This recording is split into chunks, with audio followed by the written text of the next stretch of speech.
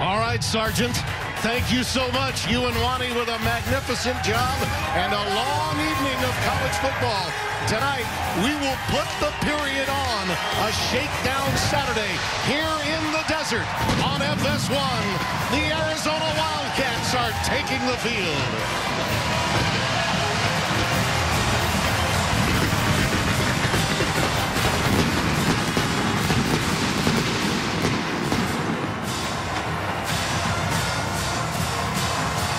They meet the Pac-12 favorite at the beginning of the season, Washington, tonight.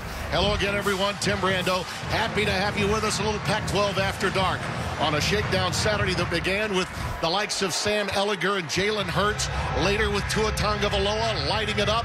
Jake Fromm goes down with the Georgia Bulldogs. And then Joe Burrow with another record performance for the LSU Tigers against Florida. Tonight, in this matchup, the West Coast's Heisman hopeful candidate of a year ago, Khalil Tate, is healthy, but he'll be going up against a transfer portal star for this Washington team that also has designs on a big, big night. And we're talking about Eason, who is big time. This may be the best tandem that we've seen in any game tonight, Spencer. That's right. Arizona, though, Timmy, is experiencing a resurgence in their production at the quarterback position, mainly because of Khalil Tate. His dual threat capabilities are desert hot right now. I can tell you, take a look at what happens when they combine motion, play action, and formation. The impact on the linebackers and the safety and run support. They're both involved. Castille's in motion here to create that teacup, but watch the eyes of the linebacker and the safety. The safety in particular locked in on the play action. That's the toss sweep action. The back has to go that way. They have to mirror him. But they lose Brian Castille, the last guy in that teacup or the bunch formation. He's wide open for a touchdown. That kind of production hurts.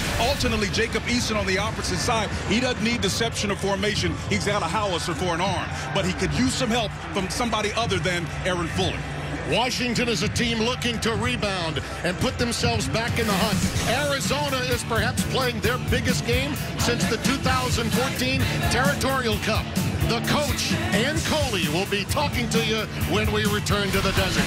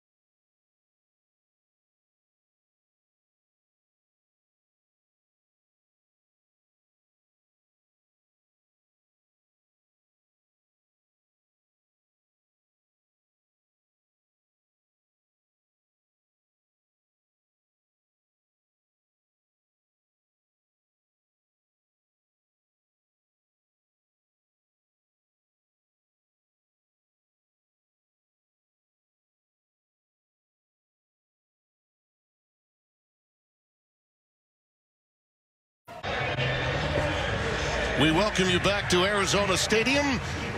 Prior to kickoff and just moments ago, our Coley Harvey downstairs with Coach Sumlin. All right. Thanks a lot, Tim. Coach, we're about to see Khalil Tate here. A lot of the country has not seen the 2019 version of him. Right. What are people going to see tonight from him? Well, hopefully we'll see a good version of him. You know, he's been pretty good the last week. He's coming off an injury and threw it pretty well last week. Had a good week of practice.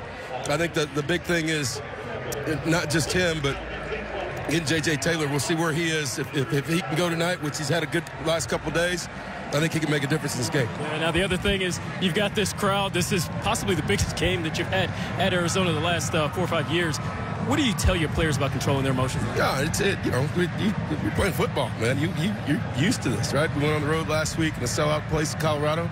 These guys have been handling it loud and help us win. All right, thanks very much. Best of luck to you, Coach. All right, that was the coach. I'm Coley. Back to you, Tim. All right, Coley, thank you. Washington won the toss, deferred, so Arizona will receive. Tim Horn will boot it away, the freshman for the Huskies. And back deep, J.J. Taylor, and he'll let this one go through for a touchback. And Arizona will begin at their own 25-yard line. And, yeah, he mentioned both Tate having a good game, I'll say so. 31 of 41 for 404 yards. First Arizona quarterback to do that since Anu Solomon threw for 520 against California in 14.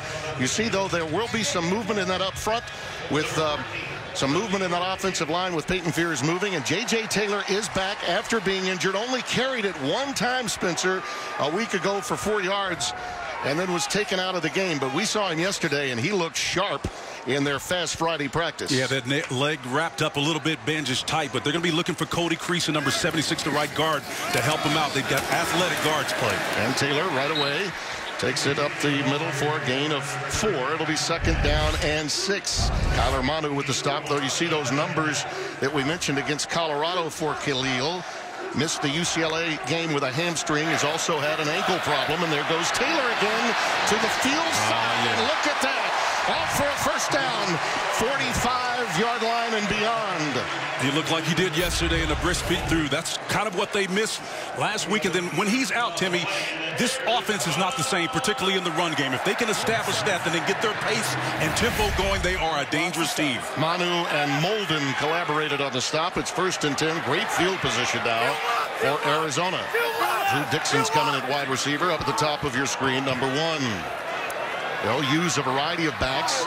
Gary Brightwell is not dressed for tonight's game, but that means they'll use 4 instead of 5. Now, Tate, this looks like a busted play. Stop behind the line of scrimmage. Defensive move there by Asa Turner coming up from safety. This is a defense that relies heavily on its linebacking core, trying to replace the likes of Benbur Curvin. Onwuzurike is the outstanding man up front. And the linebackers led by Bowman and Manu, and then safeties. They've got so many of them, almost a nickel set every time. Miles Bryant is the leader back there, a real stick man at strong safety. Well, if Arizona doesn't bust plays, they can test that young back end.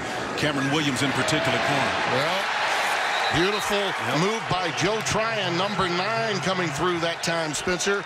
And that's a loss of 9 on the play. Yeah, Joe's the outside linebacker, and he's going to come. He's about 6'5", 262. Got a lot of range and height on him and length. And so when you get a guy that can get to the quarterback and affect you from the edge like that, that's what Washington has been missing. Remember, they're replacing 9 starters on this defense. We're accustomed to seeing Washington very stout on the defensive side of the ball, but as you pointed out, Burt Curvin's not there anymore. This is a new bunch. 3rd down and 21. They'll go with a screen after some pressure, and J.J. Taylor takes off. He gets a lot of it back. Still will be 8 yards shy of the necessary yardage for a first down. Keith Taylor, the cornerback, runs him down.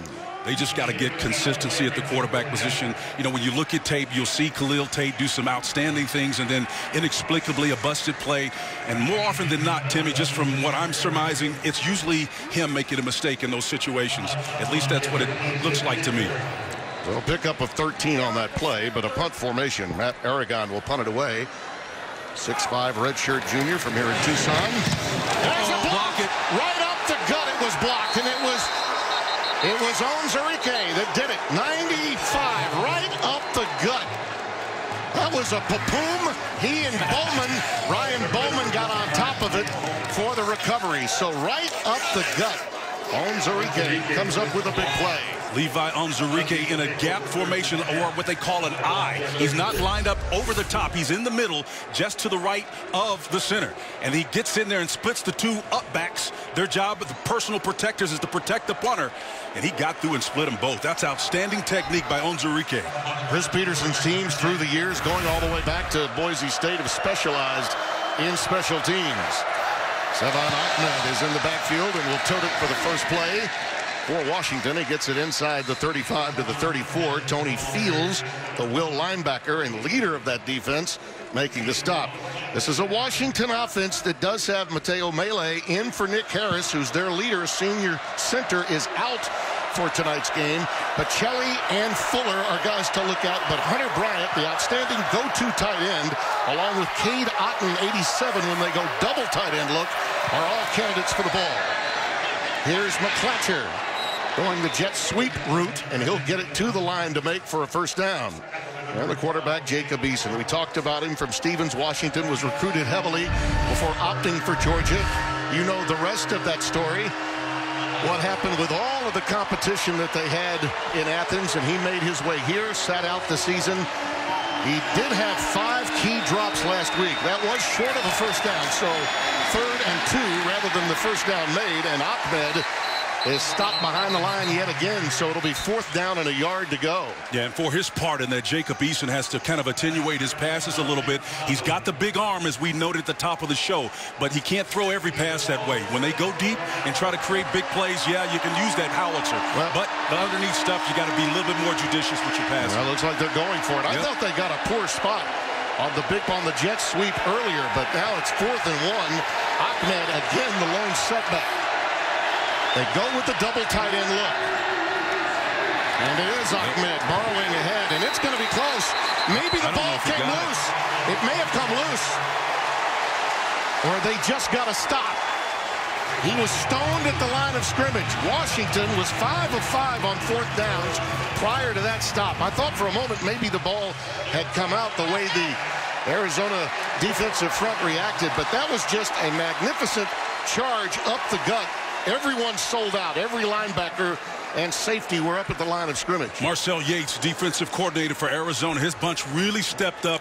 Impressive for this stop unit, Tim, in an opening defensive stand. By the way, Marcel works for Coach Pete while at Boise State. Familiarity does breed contempt.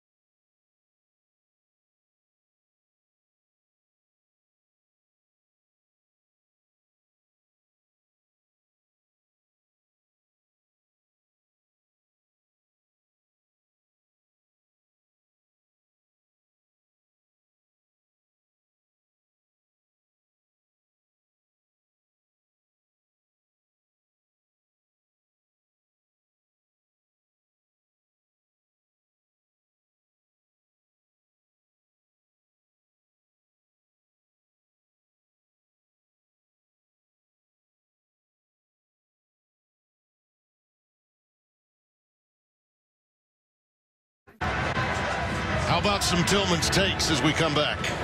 Well, as far as Arizona's concerned, Tim, it's really all about the football. When they've got it, they've got to get explosive plays, and they run to set those explosive plays up. Now, alternately, Washington's got to be assignment conscious, particularly when they get in that 3 or bunch formation. It's tough to sort out. J.J. Taylor gets ahead for about 3. We'll call it 2nd and 7. Miles Bryant making the stop. He was all over the place in that loss to Stanford. 8 tackles, 4 solo, all Pac-12 first team, a season-high 9 tackles against BYU. They gave him 4, so we'll call it 2nd and 6. Oh, nice. Yeah, that jet action again with Tavian Cunningham, but again, the assignment was handled nicely by Keith Taylor, who stayed at home. That's a loss of 3 for Arizona. Yeah, that was J.J. Taylor, though, with a nice block on the outside. He tried to do his part. Again, Washington just up front, being very smart, disciplined defense this is. They are tremendous at diagnosing plays in real time, Tim. They just had a problem getting off the field against Stanford last week. Third downs were tough for them. And we've got a pre-snap flag. Our referee is Mike McCabe. Our replay official tonight, Dave Lambros of the Pac-12. Offside, defense, number 55, using abrupt action to cause the offense to false start. 5-yard penalty, still third down. Coach Pete not happy with that call against Ryan Bowman, one of his leaders, junior from Bellevue, Washington, by way of Bradenton, Florida, and the IMG Academy. Third down, 4 after the penalty. Taylor remains the setback. Now moves into the slot. He's free on a shallow cross. Now more pressure, and he just has to unload it. Outstanding defensive work by the Huskies there. They had that one diagnosed. Taylor was really his only option, and Khalil didn't look that way. Asa Turner was putting on some heat, and it'll be a punt formation for the Wildcats. Yeah, he was looking for J.J. Taylor to come in underneath on the shallow crossing route, but Brandon Wellington, the inside linebacker, was in his hip pocket the whole way. Great job by Washington looking at their formations and sorting out who was that third defender, because that's the one they're going to have to identify. That's where Arizona wants to go. Aaron Fuller, that'll return for a touchdown. This one wasn't blocked. And Fuller will take it off the bounce, and he is spun down immediately. 41-yard kick, a 2-yard return. Xavier Bell was down there to put the stop on it. Jacob Eason and that Huskies offense on display when we return. It's the nightcap after dark in the Pac-12.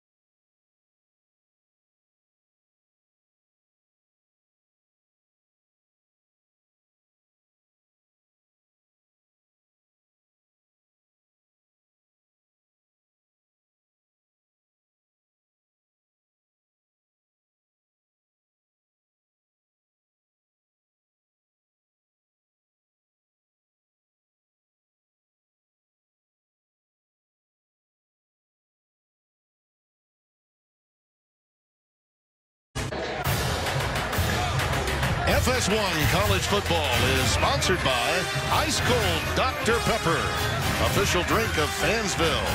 Well, that was quick work. Nice. Pretty pictures from our Mitch Riggin. Been busy with baseball of late. Back in the director's chair. What is a near capacity crowd on hand at Arizona Stadium? Family weekend. And highly anticipated. They always draw well at home when Washington comes to town. Here's Sean McGrew cutting it back the other way. Another explosive play in the run game. All the way down inside the 30 and wrestled to the ground at the 26-yard line by Lorenzo Burns. Well, it's a nice 1-2 combination. If it's not Ahmed, it's McGrew. McGrew does a nice job here of coming back. Watch the center. Offside comes and pulls underneath, and he's reaching up to the next level defender who he drives right out of the mix. That was Cole Schooler at the Mike linebacker. He's pretty strong, Timmy, but he got pushed out of the center of that defense. That's why you had the big void there in that middle of that D. 44-yard gain for the Huskies. McGrew again. Nice stop and return. And let's get a quick game break back in Los Angeles. Here is Amber Theo-Harris in Los Angeles. All right, Tim, number 7, Florida at number 5, LSU, after the Gators took a 28-21 lead in the third quarter.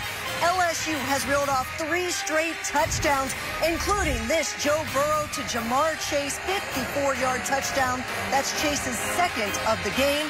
And LSU has a 42-28 lead with under 2 minutes to go in the fourth, Tim. Okay, Amber, thank you. Here, Hunter Bryant, the tight end on the receiving end. Gets it to about the 20-yard line. And look at the weekend storylines on this shake-up Saturday. Georgia goes down. Congratulations to Will Muschamp and his team with his third-string quarterback winning. Oklahoma edging Texas in the Red River rivalry. And Penn State hanging on at Kinnick Stadium, taking out Iowa. The Big Ten is open for bids between Wisconsin, Penn State, and, of course, Ohio State. Ahmed is now in the backfield, and he'll carry it forward for another healthy gain on third down. Enough for a first down just outside the 15 of Arizona. Tony Fields and Tristan Cooper, 31, collaborating. Yeah, Tristan Cooper plays that spur position, number 31, Tim. He was a little bit slow, although he's got kind of a dual responsibility out there, containment. But when that run goes up inside of you, it's his job and responsibility to shut it down. He was just a little bit too late to the party. Coming off a career-high performance in tackles against the Buffs a week ago. Out of the I formation this time. Nice try. Ahmed.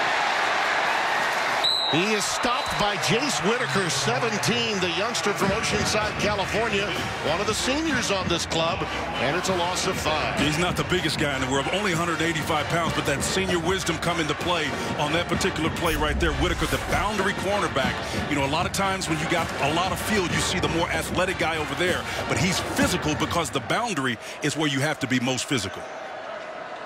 They'll go out of the shotgun now. Have not been able to quite find Aaron Fuller, number 2. Andre Bocelli also as a go-to wide receiver. Out of the backfield, they go to McGrew. He brings it in. Good tackle in space made by Lorenzo Burns, number 2. Didn't exactly wrap him up, but hit him hard enough to get him down, and we've got a flag down. I think that may be J.B. Brown, the defensive end, that may have been off. A couple of them on that front for Arizona. Offside. Defense, number 99. 5-yard penalty, replay, second down. Miles Tabasoa, number 99, who's sharing time with Fenton Connolly up front. Yeah, 12 and 99 jump. You can see both of them there. You pick them. They both saw something that made them a little bit anxious, but you got to hold your water, big fella, in there. Second down and 10.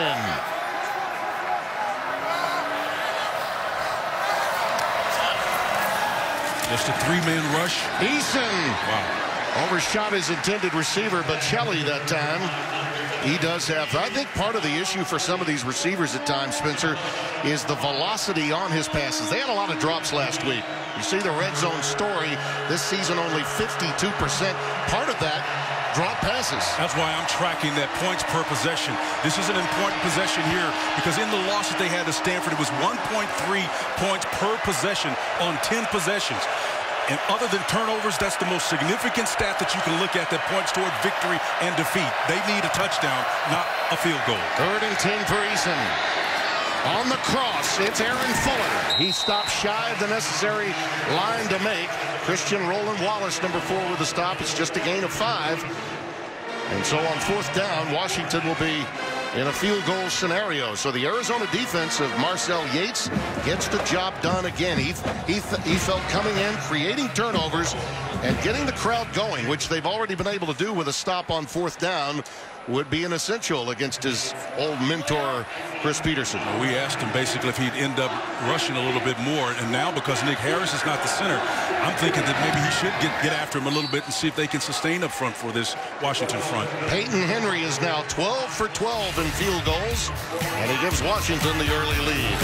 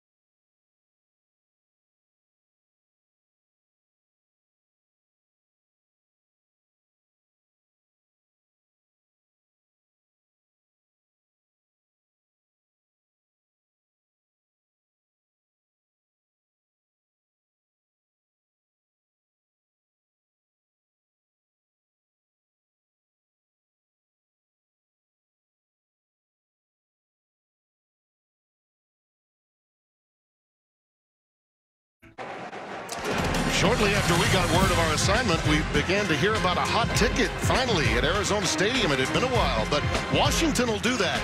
In terms of the Desert fans, here's why. The Washington Huskies mean a great deal in the Pac-12, and Arizona is smelling it. Their neighbors from Tempe got a big win against Wazoo earlier today, and they're hoping for another territorial cup that would remind some of the one in 2014. Tony Fields, you see right there, said he was going to go on and tweet about it last night. We need you folks. We want you to be involved and be engaged. And it doesn't hurt to have family weekend here. And notice back at our hotel, it was pretty packed with a lot of partisans that we're looking forward to tonight. And, you know, this is a program, Spencer, that has had a lot of success going all the way back to the Desert Swarm and Dick Tomey. Dick Tomey. Yeah, they scored a lot of points during that era. Dick Tomey was one of the great ones and had this wide open offensive attack. We haven't seen anything like that since, of course, Kevin Sumlin. I love the conversation you had with him just the other day. This was the perfect place for him to land because of what he does and what assets were already here, chief among them, Khalil Tate. You know, Rich Rodriguez did win a title here, took his team into the Pac-12 championship in Santa Clara 5 years ago. Fell short, could not sustain it. That's been the issue here at Arizona, as you see Khalil dumping that one away. Sustaining the success over time.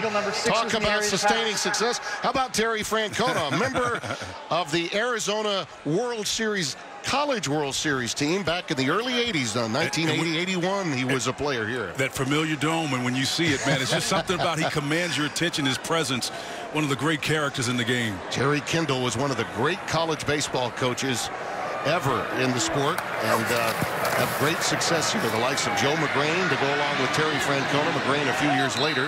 That pass is thrown away by Tate yet again. Lots of pressure from Washington up front. And it'll be 3rd down and 10. Impressive that Washington is able to bring pressure again because they don't have a lot of great speed on this defensive side. They're disciplined right now, and they're in that rare situation where they had to replace 9 guys on the back end. Michael Wiley, the freshman from Houston, Straight Jesuit high school in the backfield. On 3rd and 10. Out of the shotgun, Tate. He got him wide open. He sure did. Off the curl, it's Cedric Peterson, the redshirt senior out of Moreno Valley, California. That's a first down. Found a little soft spot in zone, the inside of the 3 receivers to the inside. Just pivot, split the difference between those zone defenders. And they're running and chasing right now. And going quickly with the wide receiver screen to Castile. And that's a loss of a couple. And there's, you see Noah Mazzoni. He's been around the block a time or two. Yeah, he didn't take any mess either. I mean, I love his directness, and he was so transparent with us.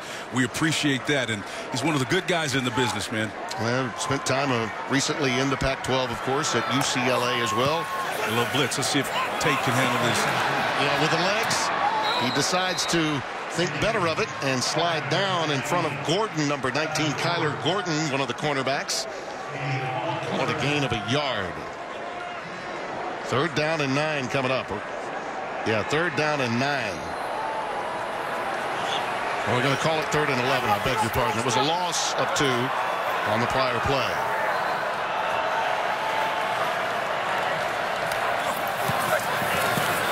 Tate again rolling towards the field side. Great defense. They covered him up big time. Yeah, back end. Tryon was coming and there was just no one there.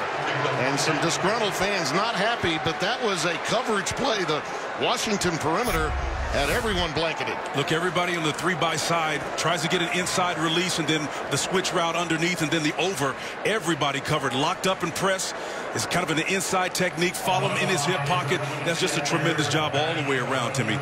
Every defender had him covered up. No place for the Wildcats to go. Oregon will boot it away with Aaron Fuller in single safety back at the Washington 23-yard line. Already 1 blocked tonight by the Huskies, but they can only get 3 out of it. Here comes Fuller with some room to run. And a tightrope back down the sidelines. A healthy return will give the Huskies quality field position. 38-yard boot, 16-yard return. Not since that opening jaunt by J.J. Taylor have the Wildcats done much.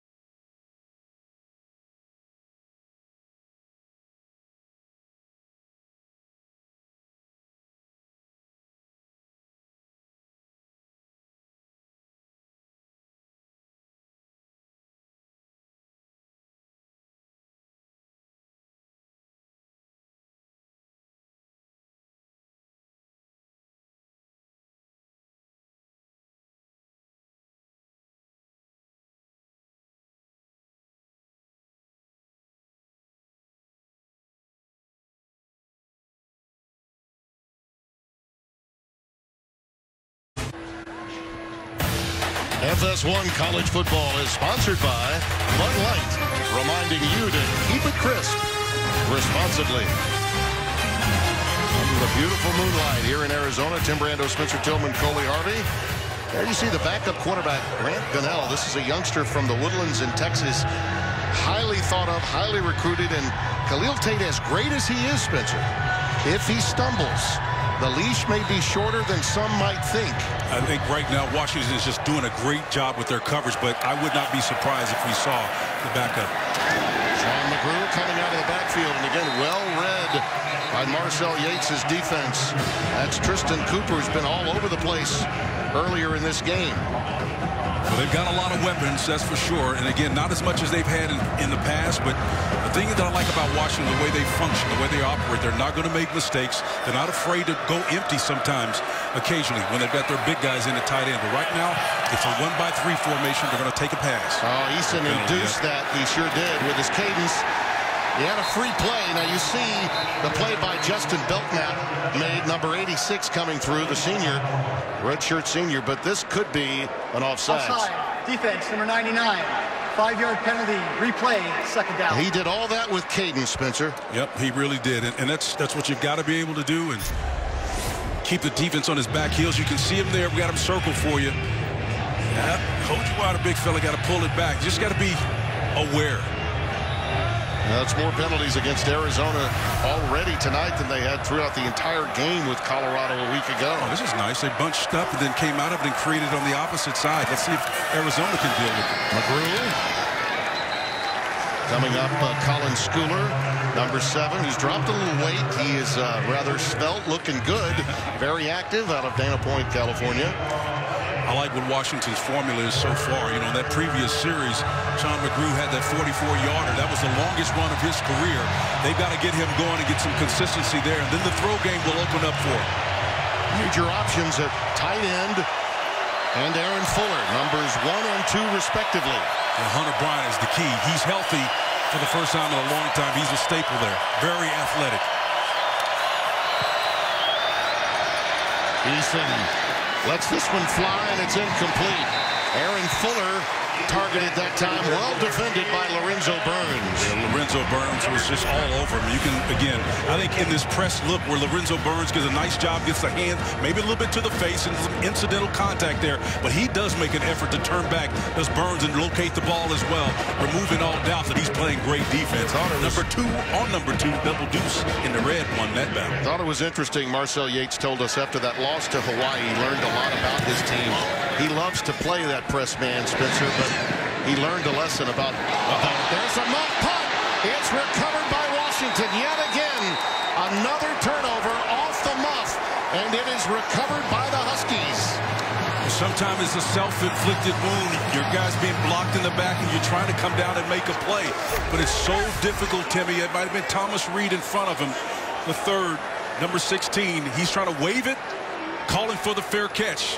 But number 16 gets right in his way. That's friendly fire that got him. And on top of it, the field, the ball was legally touched by the receiving team. Recovered by the kicking team. First down. And I believe that was Kyler Gordon, 19, that came out of there with it.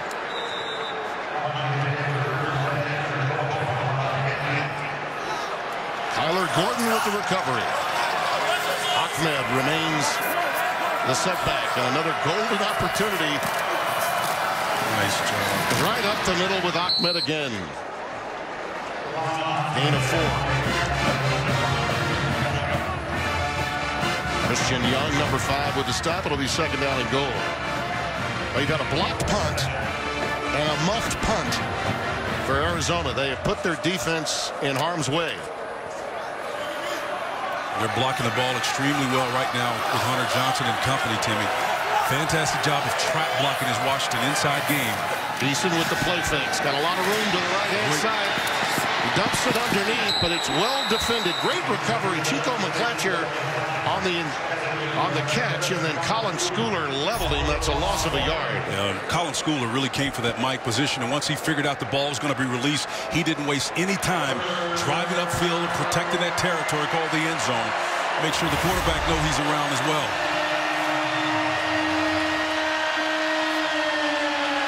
This crowd is into it. Yeah, there's a lot of speed on this defense, Tim.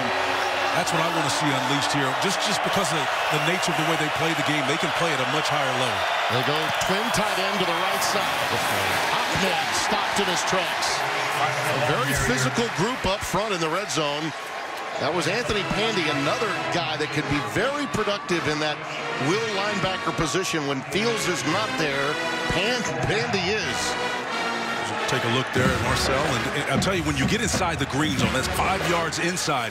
Speed and quickness is more important than size and strength. If you're trying to just lay forward and get 1 yard line, then maybe the size helps you, but not in this scenario. These guys can shoot gaps, play off technique, and Kevin Sumlin knows he's got athleticism on this defensive unit. That's why they play to it. Well, they're going to force another field goal for the currently perfect Peyton Henry, who's 12 out of 12 this season in field goal tries. Delay game. Offense, number 47. 5-yard penalty. Still 4th down. I don't know if you saw it earlier today in a game that we had on FS1. Baylor actually needed a chip shot but had a severe angle left from the right hash. They were trying to take a penalty for delay of game, and Texas Tech would have none of it. They said no. And ultimately the game was won in overtime earlier today by the Bears. They're now 6-0. We'll see them next week against Oklahoma State. This is from 26. And a baker's dozen in succession, but a win for Arizona. 2 botched plays in special teams. 1 a blocked punt. Boom. Lions are working. And then the muff punt by Berryhill. Self-induced. Yes, friendly fire. Gordon with the recovery, but Washington can't get it done in the red zone. And they call on Henry, a sophomore from Danville, California, to put it through, and it's now a 6-0 game. Well, Timmy, that was what we were talking about at the top of the show. When we talk about points per possession. Listen, this Washington team, fortuitous as it may have been, found themselves with great field position. But again, the bibliography and footnotes are 10 possessions last week in the loss, 1.3 point per possession. They have got to improve that because this team can score lights out in a hurry. Well, we'll see what Khalil Tate can do on this next possession. He's been thoroughly confused by Washington's looks, not finding guys during his progression underneath. J.J. Taylor is again back deep. This one's squibbed. Let's see if it goes out of bounds, and it does. Right, so a big break for Arizona. They'll get it at the 35. Free kick out of bounds. Kicking team. By rule, the ball will be placed at the 35-yard line. 1st down. Well, we've got 2 of the best teams in the country for you next weekend. First, on a special Friday night, Justin Fields and 3rd-ranked Ohio State will take on Northwestern. Coverage beginning at 7:30 Eastern on FS1. They may be better than 3 next week. Then next Saturday, Heisman Trophy frontrunner Jalen Hurts and number 6 Oklahoma host West Virginia in the big noon Saturday game of the week on Fox and the Fox Sports app. J.J. Taylor is in the backfield out of the shotgun. Burrows ahead and runs right into Jackson Sermon, 43, the freshman from Bothell, Washington, and a flag down. Well, they've had a lot of negative plays, Spencer, on 1st down here in the early going Arizona. This is going to be holding. It might have been Cody Creason. Offense, number 76. Yep. 10-yard penalty. Replay, 1st down. Now, Robert Conjal unable to go at guard, so the movement was made in their forward wall. Both of these teams have been affected in their offensive line. Washington's without their starting center as well. Yeah, here's number 76, Cody Creason. He's the right guard. He does a nice job, but he holds, and that's the problem with it. When a guy gets penetration upfield, sometimes you have to mask that, and the only thing you can do to protect your quarterback, particularly if it's a pass, is to hold him. J.J. Taylor Great defense. trying to run the stretch play. You can't get wide against these guys. You just can't. Ariel Nagata, 52, will be credited with the stop. But at this stage, the depth and width of the field is being covered very nicely by Jimmy Lake's defense. We've come to the end of one. The Huskies taking advantage of faux pas in the special teams, limiting the fireworks on a full moon evening in the desert of Tucson.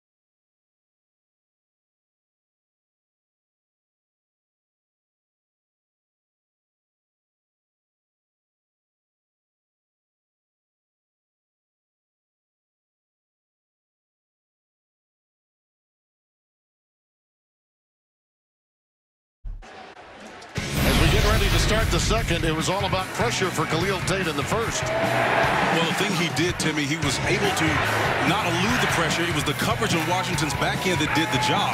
Listen, there's nothing complex about what they're doing. They're just playing straight man coverage on the back end. He's got to not let that pressure get to him and make quality decisions. He had to throw the ball away at least 3 times in the last 3 series. Michael Wiley and J.J. Taylor, they go with 2 backs. And it's Taylor ahead to the 30-yard line. So a good play on first down. Brandon Wellington with a stop. You look at the numbers in the first quarter. Notably, the big running play, 44-yarder for Ahmed. It helps set up 3. And then, of course, this Arizona defense has been given a short field to work with many times because of the botch plays and special teams. 3rd down and 15. Behind the sticks again, Arizona. Boy, it was right there. I mean, that's just not being accurate. He'd love to have that one back. Castile was the intended receiver, and he had plenty of room. Yeah, Brandon McKinney, the cornerback, was back there instead of Cameron Williams, who's typically back there, 23. But you can see he had plenty of protection, nothing imminent in his face. He's just off the mark. He looked like he was limping off. Someone stepped on his foot as he... But, you know, Tim, listen, when you got that kind of protection and you're worried about somebody stepping on your foot, you got to deliver that ball on time. He short-armed that, but that ball looked like it had a string on the end of it. Agreed. Aragon will punt it away. Here they come again. We got it. Wow. Boy, I don't know how they missed it. I don't know how he got that out of there. And that one's muffed. Washington dropped it. Arizona's got it. And it's number 37 on top of it, Xavier Bell. Muffed by Aaron Fuller. Normally very sure-handed.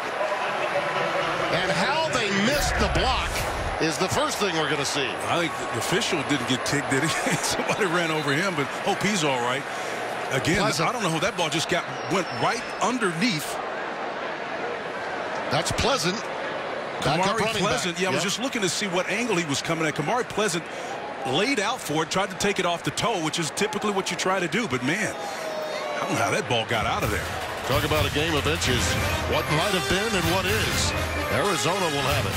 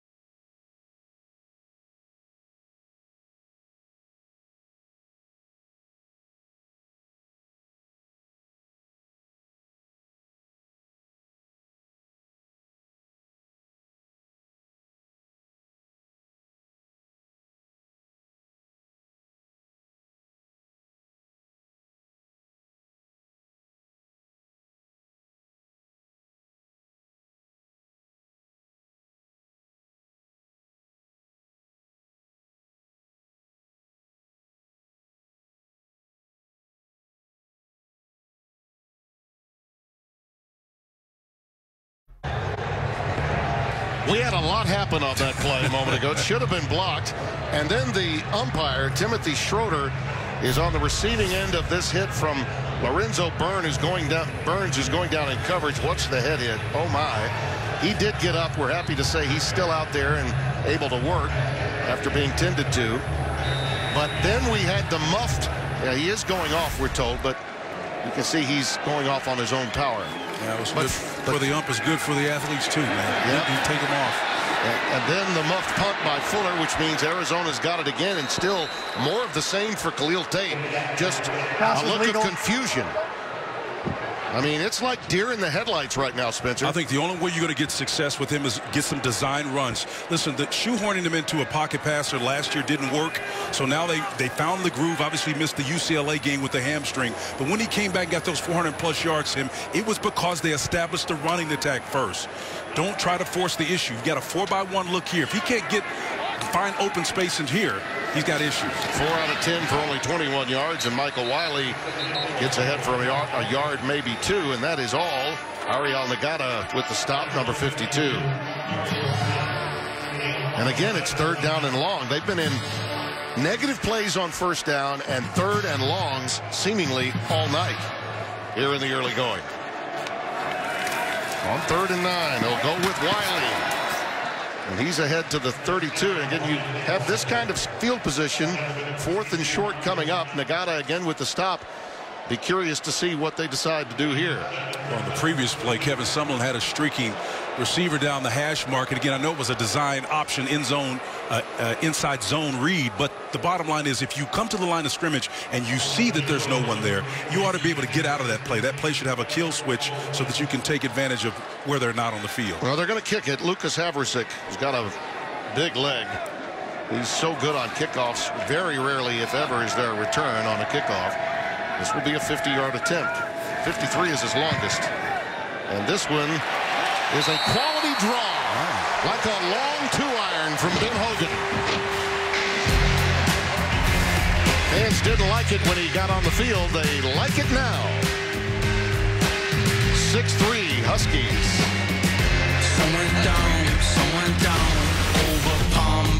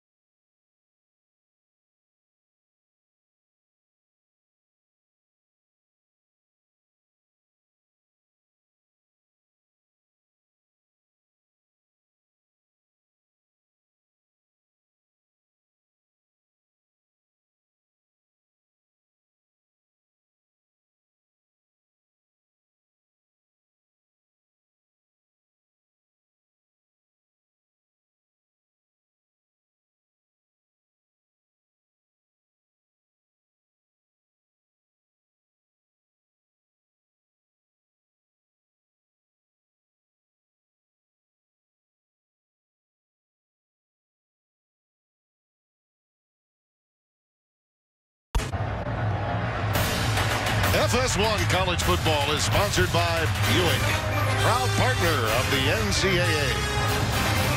Tim Brando, Spencer Tillman, Coley Harvey, happy to have you with us. Pac-12 After Dark, and we've had some mayhem in the special teams area so far in tonight's game. That has been the story, but no one has been able to scratch pay dirt.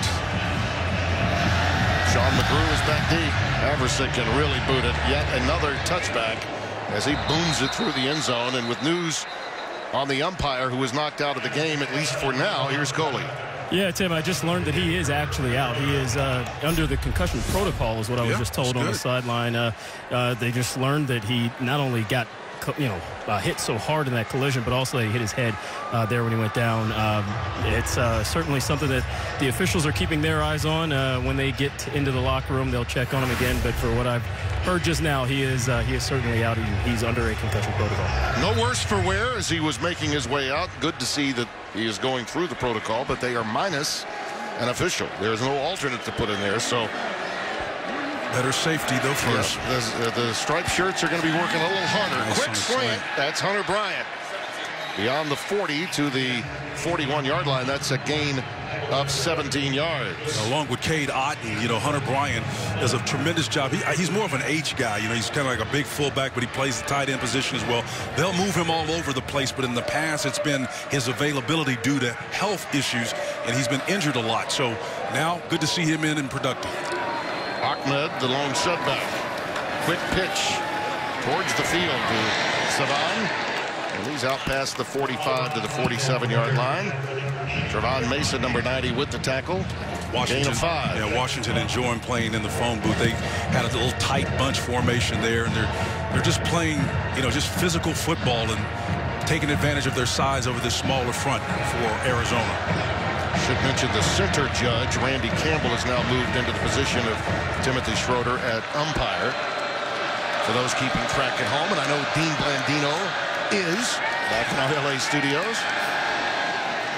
And a beautiful pass. Hunter Bryant on the receiving end. Now there's Jacob Eason's big league arm on display, Spencer, right there. It was impressive too, and Christian Young was back there in that banded position trying to cover him, number 5, but too much separation there. That ball is on a line. It's a dart. It's a nice throw. Had some touch underneath it, but I'm telling you, that's pinpoint. That's what he brings, Eason. Just accuracy. He's outstanding. Redshirted a year ago after transferring from Georgia. He was injured in early 2017, you may recall, before making that maneuver. All the riches at that position. That was a gain of 22 on that passing play, and Ahmed is ahead to the 25 with a flag down. A little holding inside on Washington.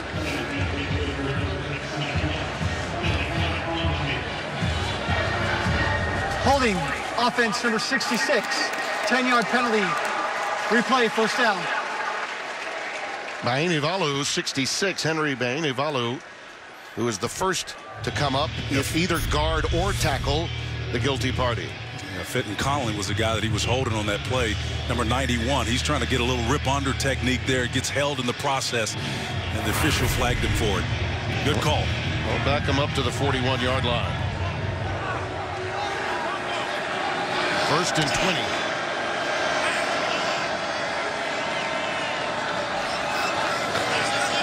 Marcel Yates trying to show some pressure, but he backed out of it. Let's see. Wow. There's Ahmed inside the 35 to the 33-yard line. Again, it's Mason, number 90, on the tackle. That's a gain of 9. Well, this front for Arizona is active, but again, when you show like you're going to pressure, then you back out of it, there are going to be natural gaps over those guards, and they're just gaping holes, and it just begs, run here, run here, run here. And that's exactly what Washington is doing. Maybe some run fits, some run blitzes are in order for Marcel Yates in this defense. He's going up against an old friend, too, and Bush Hamden, the offensive coordinator for Washington. They were both on the staff at Boise with Coach Pete. Let's see if that howitzer can let loose. Easton had to just let it go. He was outside the tackle box. But again, great pressure coming from Arizona's Justin Belknap, 86. Yeah, the one thing that Easton couldn't do was set his feet and get turned. When you're running to your left and you're a right-handed quarterback, in order to get that ball accurate, you've got to turn and set your feet. Not enough time to do it. And as you said, Belknap was right in his lap. That weak side defensive end position, boy, he was all over Easton. Third down, 11. Let's see if they can find either Aaron Fuller or Hunter Bryant. 2 is his favorite target. That's Fuller. He's targeted Bocelli on one other occasion. Not much to the wide receivers available. Now on the Nice long defense. Magnificent defensive play by Burns. Boy, they've been going after him, and he's been up to the task against Aaron Fuller so far. He's impressive. He's not necessarily the biggest guy in the world. He's only about 175 pounds, 5'10". But look at this ball. It comes out. It's on a line. But watch number 2. Stick that hand in there and punches it out. That's textbook defense right there. Keep it clean. The flag official in your back pocket. I'm just balling, baby. Well, does this surprise you? No, not at all. 4th and 11. No, and it doesn't surprise me. They're going to line up for the pooch, it looks like. Yep, Eason will pooch it. End over end and looking to get it downed. Good job. Wow. Pretty nice. It did get through there, though, and it's going to be... Good effort, though, man. Yeah, it was a great effort. No doubt about it. Oh, time for a quick game break. Speaking of Boise State, here's Amber Theo-Harris in Los Angeles. All right, Tim, Hawaii at number 14, Boise State. Backup Chase Cord and at quarterback, and he connects with Khalil Shakir for the 33-yard touchdown. It's 24-7 Broncos late in the second quarter. Boise State, one of 14 undefeated teams left in the country, Tim and Spencer. Boy, oh boy, Amber, I'm so glad you mentioned that, because most of those 14 teams are in the witness protection plan. Most of them are getting no ink whatsoever. How about Baylor? How about Minnesota's beatdown of Nebraska? You have barely heard of those teams so far this year. Barely. That's Tilford, 33. This is a kid that can get some tough yardage for Arizona. He's ahead for 3. It'll be 2nd down and 7. Think about that intellectual property, too, from Boise State. Kellen Moore is now the offensive coordinator with the Dallas Cowboys. Yeah, how about that? You got some quarterback action there, man. And, some strong DNA. And touched on the offensive coordinator for Washington, of course. Nathan Tilford stopped after about a yard. Speaking of that Boise team and what it was made up of, look at that staff members there. There's Chris, the head coach, Marcel Yates, and up at the top left, Bush Hamden was a backup quarterback on that squad. One great narrative. He's one of those rare individual coaches. He's got great vision. He's got great understanding. I know he's under a little bit of pressure right now because of the way they've been performing of late. But I really like this guy. Making some history, too. Oh, that ball's on the ground. That is a free ball. And it's picked up by Washington for a touchdown. Picked up by Brandon Wellington. Well, that's been really the story throughout this first half. And it reared its ugly head yet again with this pressure. We talk about deer in headlights. That's what happened here to Tate. I mean, that's just unconventional and inexcusable to get rid of the ball with your left hand under that kind of duress. I mean, you just can't make those kind of mistakes backed up in your own end zone, Timmy. That's Potoa'e that's coming through with the pressure, Spence, number 8. And I don't know what he was thinking there. That's a huge error. And one that at this stage of his career should not be made. We talked to him yesterday about that and the decisions that he's making. I said, how do you know when you're improving? He gave us a line, but I'm not so sure. His evidence is backing it up today. Yeah. Henry with the extra point. A little gift after dark for the Huskies. Destination unknown as we're pulling for some gas.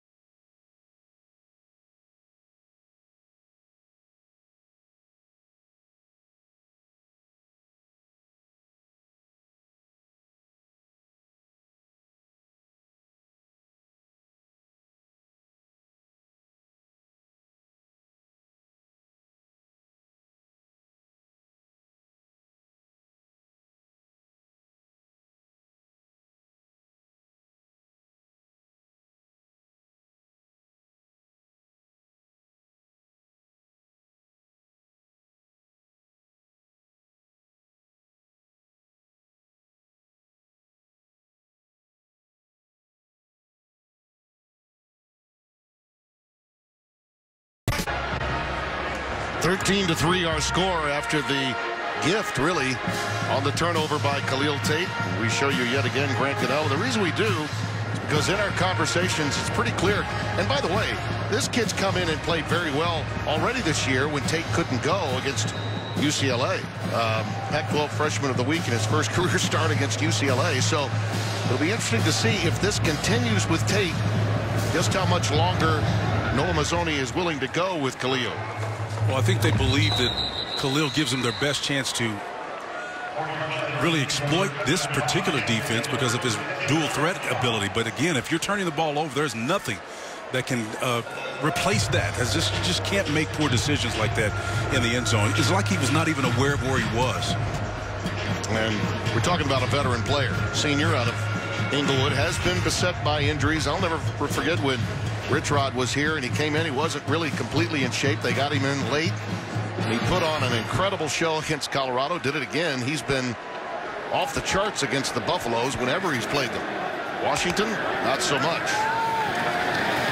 J.J. Taylor again. I think more than anything, Kevin Sumlin was really happy to see J.J. Taylor back. And even Khalil told us, and we should mention, the young man was great with us when we had our conversation with him yesterday.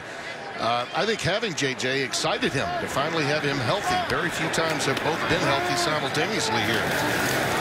Taylor, he stopped a yard shy of the first down, but clearly they've made a commitment to run the football at this stage and get vertical that way. Well, Timmy, I know Kevin Sumlin, been around him and watched him manage quarterback situations, whether it was Johnny Manziel or here with Tate. I can just tell you from his body language, I don't think he is maximizing his full potential in terms of preparing his mental approach to the game.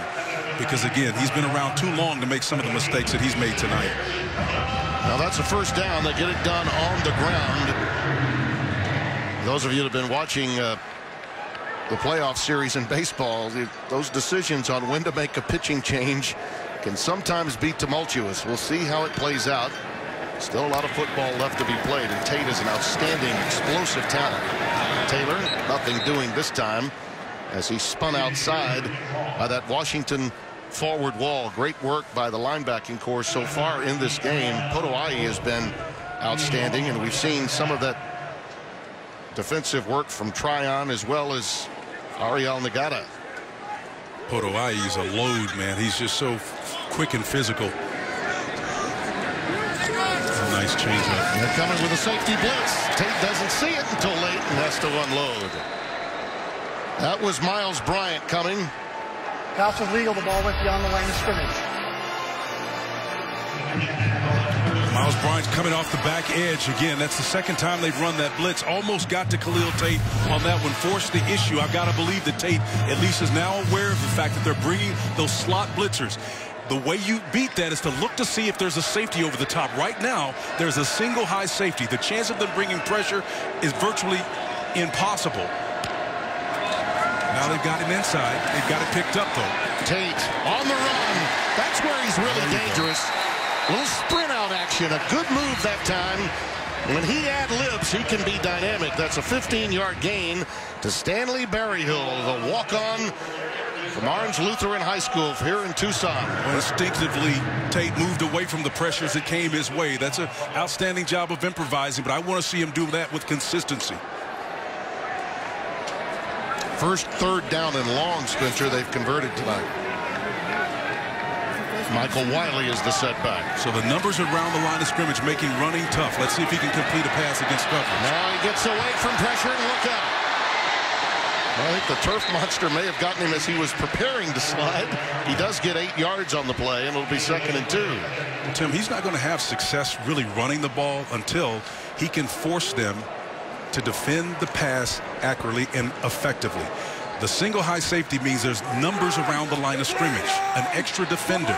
It makes tough running the football. Wiley stops short of the first down. Onwuzurike with the stop. No gain. 3rd down and 2. Ball resting at the 40-yard line of Washington. J.J. Taylor back in the game for Wiley. So now it's man across the board. So you probably can have a nice run against this play because everybody's matched up in man. There are no double defenders to one side or the other. You know pretty much what everybody's doing. Outside technique. It is a 3rd and short. They're going to go to the air. Tate in trouble. And again, he makes the play. It's complete. It's Joyner. It is touchdown.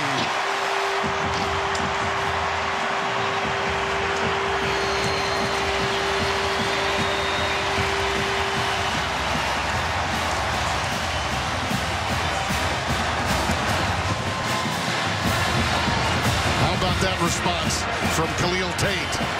Well, Washington only rushed 3, dropped 7 back, and it was man-man on coverage. All you got to do is Joyner's got to beat one guy, and he does exactly that, Tim, on the back end.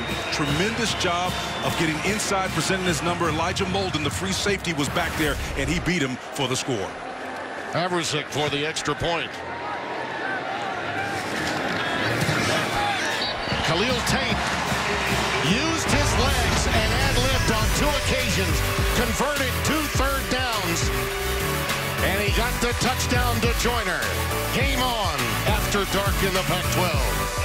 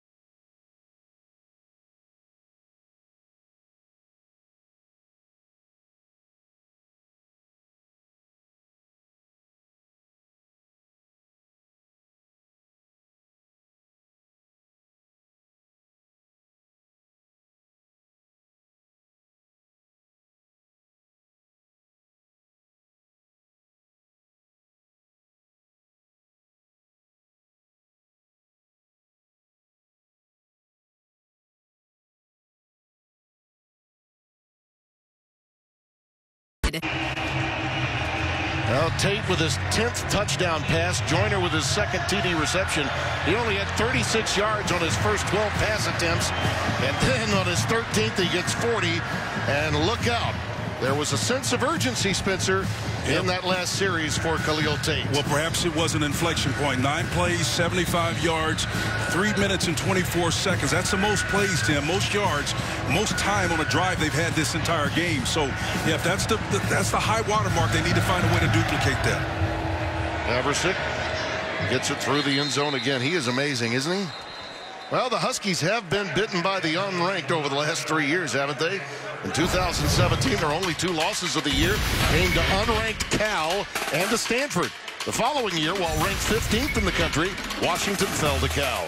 And this year, the Huskies have a pair of losses to unranked Northern California opponents. The last 3 seasons, Washington has lost more games to unranked teams than they have to ranked teams. And I think a lot of that is the byproduct, Spencer, of some of those early season matchups that can make or break your year. And to some extent, we've seen that with their brethren of the Pac-12. Think of Oregon, how good they looked last night against Colorado, and yet that close loss to Auburn early in the season has them behind the 8 ball. That pass incomplete. Puka Nacua, the intended receiver. This is the freshman that they want to get more production from in tonight's game. That's what Bush Hamdan, the offensive coordinator, was telling us when we talked earlier in the week.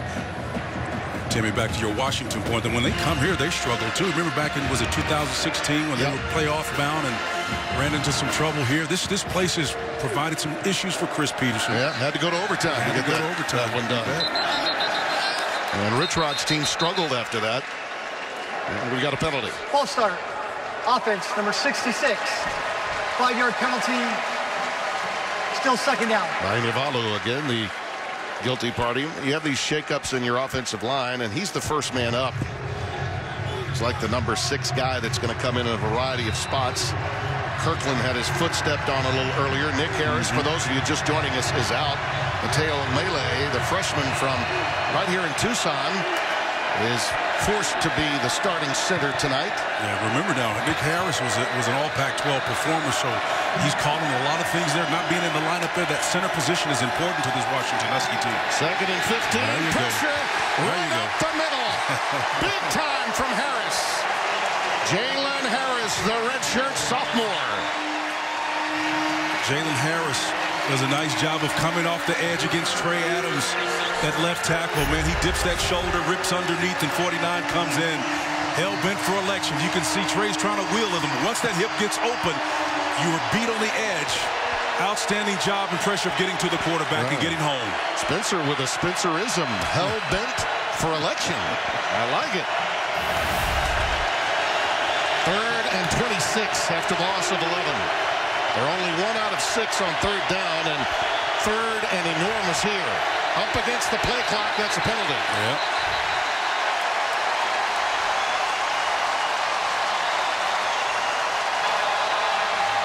First charge timeout.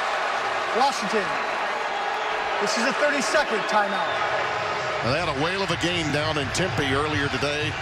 Arizona State winning yet again. I guarantee you, in this town and in this state, if Kevin Sumlin's team can pull it off tonight, there'll be some conversation about the Pac-12 South and how that territorial cup in late November could tilt the balance of fortune for either one of these schools. And how about the way that Herm is winning, man? I mean, you get in the phone booth and you beat Michigan State in a low-scoring affair, then you turn around and you outscore opponents. It's just amazing how he's able to pivot and turn. That's what you call quality coaching. Mike Leach's teams, they don't lose 3 in a row. They don't. That they did today up in Tempe. Now this crowd, Tony Fields was talking to us about it. He wanted them involved, engaged, and boy are they. They're playing awful deep here, Timmy, and I would love to see Marcel Yates come after him in this situation, but he's got 10-yard cushions on either side except the boundary. Got to get the shallow crossing underneath. Eason, there it is, right on cue, and it's Puka Nacua. That's a great job of Nacua, man, getting as much as he possibly could back, and that nice in cut. It's a long developing pass, so credit to that offensive line. It's a little bit patchwork right now for protecting long enough. Well, you really have to admire Eason's arm, though, don't you? Oh, man, listen, that's big-time pro right there. He was a freshman starter at Georgia. People forget that about him. Oh, yeah. He had some injuries and had to battle out of that situation that forced him to lose out his job. And, of course, you know, these kids these days have options. So although he did transfer and had to sit out a year. Fair catch is taken by Berryhill, and with what's coming up on halftime, the State Farm Halftime Show, Mike Hill with the story. I'm Mike Hill. Coming up on the State Farm Halftime, the Red River Showdown lived up to its billing once again. A huge top 10 matchup in Death Valley, and South Carolina shocks Georgia in the biggest upset of the year. We'll tell you all about it at the half. Tim and Spencer. Look forward to that, and as always, we thank you for your service, Mike. Good to have Wani back in the studio, too, as our guys are from Big Noon Kickoff making their way back from DFW. There's Jacob Eason, and you see the story of this game developing for their counterpart across the way, Kevin Sumlin.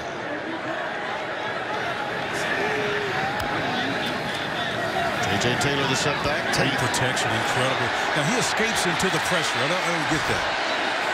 Running out of time, and instead of unloading Spencer, he steps out of bounds. That's amazing to me. Just let it go. You're outside the tackle box. Let it go. You're now taking a 6-yard loss. See, it's all about angles. Listen, he's basically a running back playing the quarterback position. Instinctively, you got to know where the pressure's coming from. You go counter to that. There's no way a defender's going to be able to pivot and go the opposite direction with skill like he has. I just don't understand some of the decisions he's making. 2nd and 16. Nice job. Over the middle and caught. Good for a first down. That's Cedric Peterson, 18. His 2nd catch out of the slot tonight, 22 yards. That's one way to handle it. Go with the quick game and get this quick slant there, get the decision out of his hand. Don't expect him to sit back there and survey.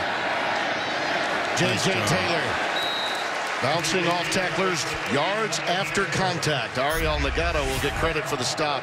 Here's that previous play, Spence. Well, you can see it's right on top. You go up and high point that ball and pull it down. That's a quick slant route, taking advantage of the zone coverage. J.J. Taylor spun down shy of the first down.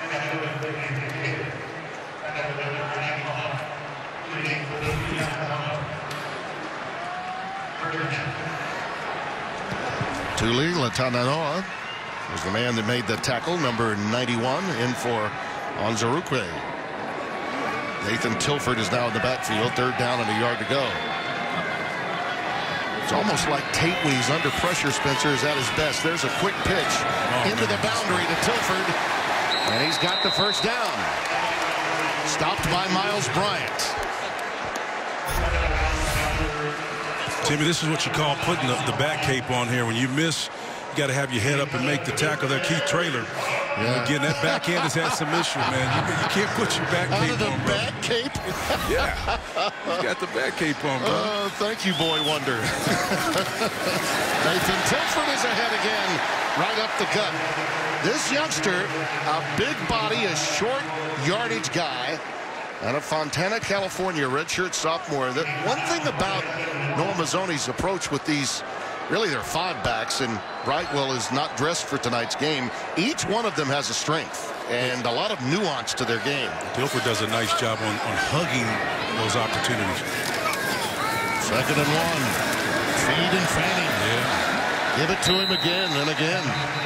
Down to the 23-yard line. And speaking of outstanding running backs, there's old colleague of ours from a year ago, DeMarco Murray. Yeah, 7 good solid years in the National Football League, over 7,000 yards First rushing. timeout. A little time with Petros Papadakis can get you out of broadcasting quickly. 32nd timeout. Well, he couldn't pass up this opportunity. Petros, one of the best. I know you love Petros. I love Petros. We all love him. But that guy right there, DeMarco Murray, and Coach Sumlin go back, have a connection at Oklahoma, of course, when Oklahoma had Mike Leach as their offensive coordinator. Kevin Sumlin was there year 1 coaching the receivers. And of course, when he saw an opportunity to have a coach, why not bring a guy that's not too far from around these parts? He gave you a few nuggets on these backs yesterday at the Fast Friday workout. Yeah, talked about how varied these backs are, how they are able to not just run the football, but catch the football as well. And as receivers, they do a nice job when they get into those bunch formations, although they wouldn't see it today. But against Colorado, you saw Castile and others get involved in that trifecta of receivers to confuse Colorado's back end. Petros, so there's Brightwell you see on the sidelines. I really like his game, too, by the way. Well, they had a great game, Petros and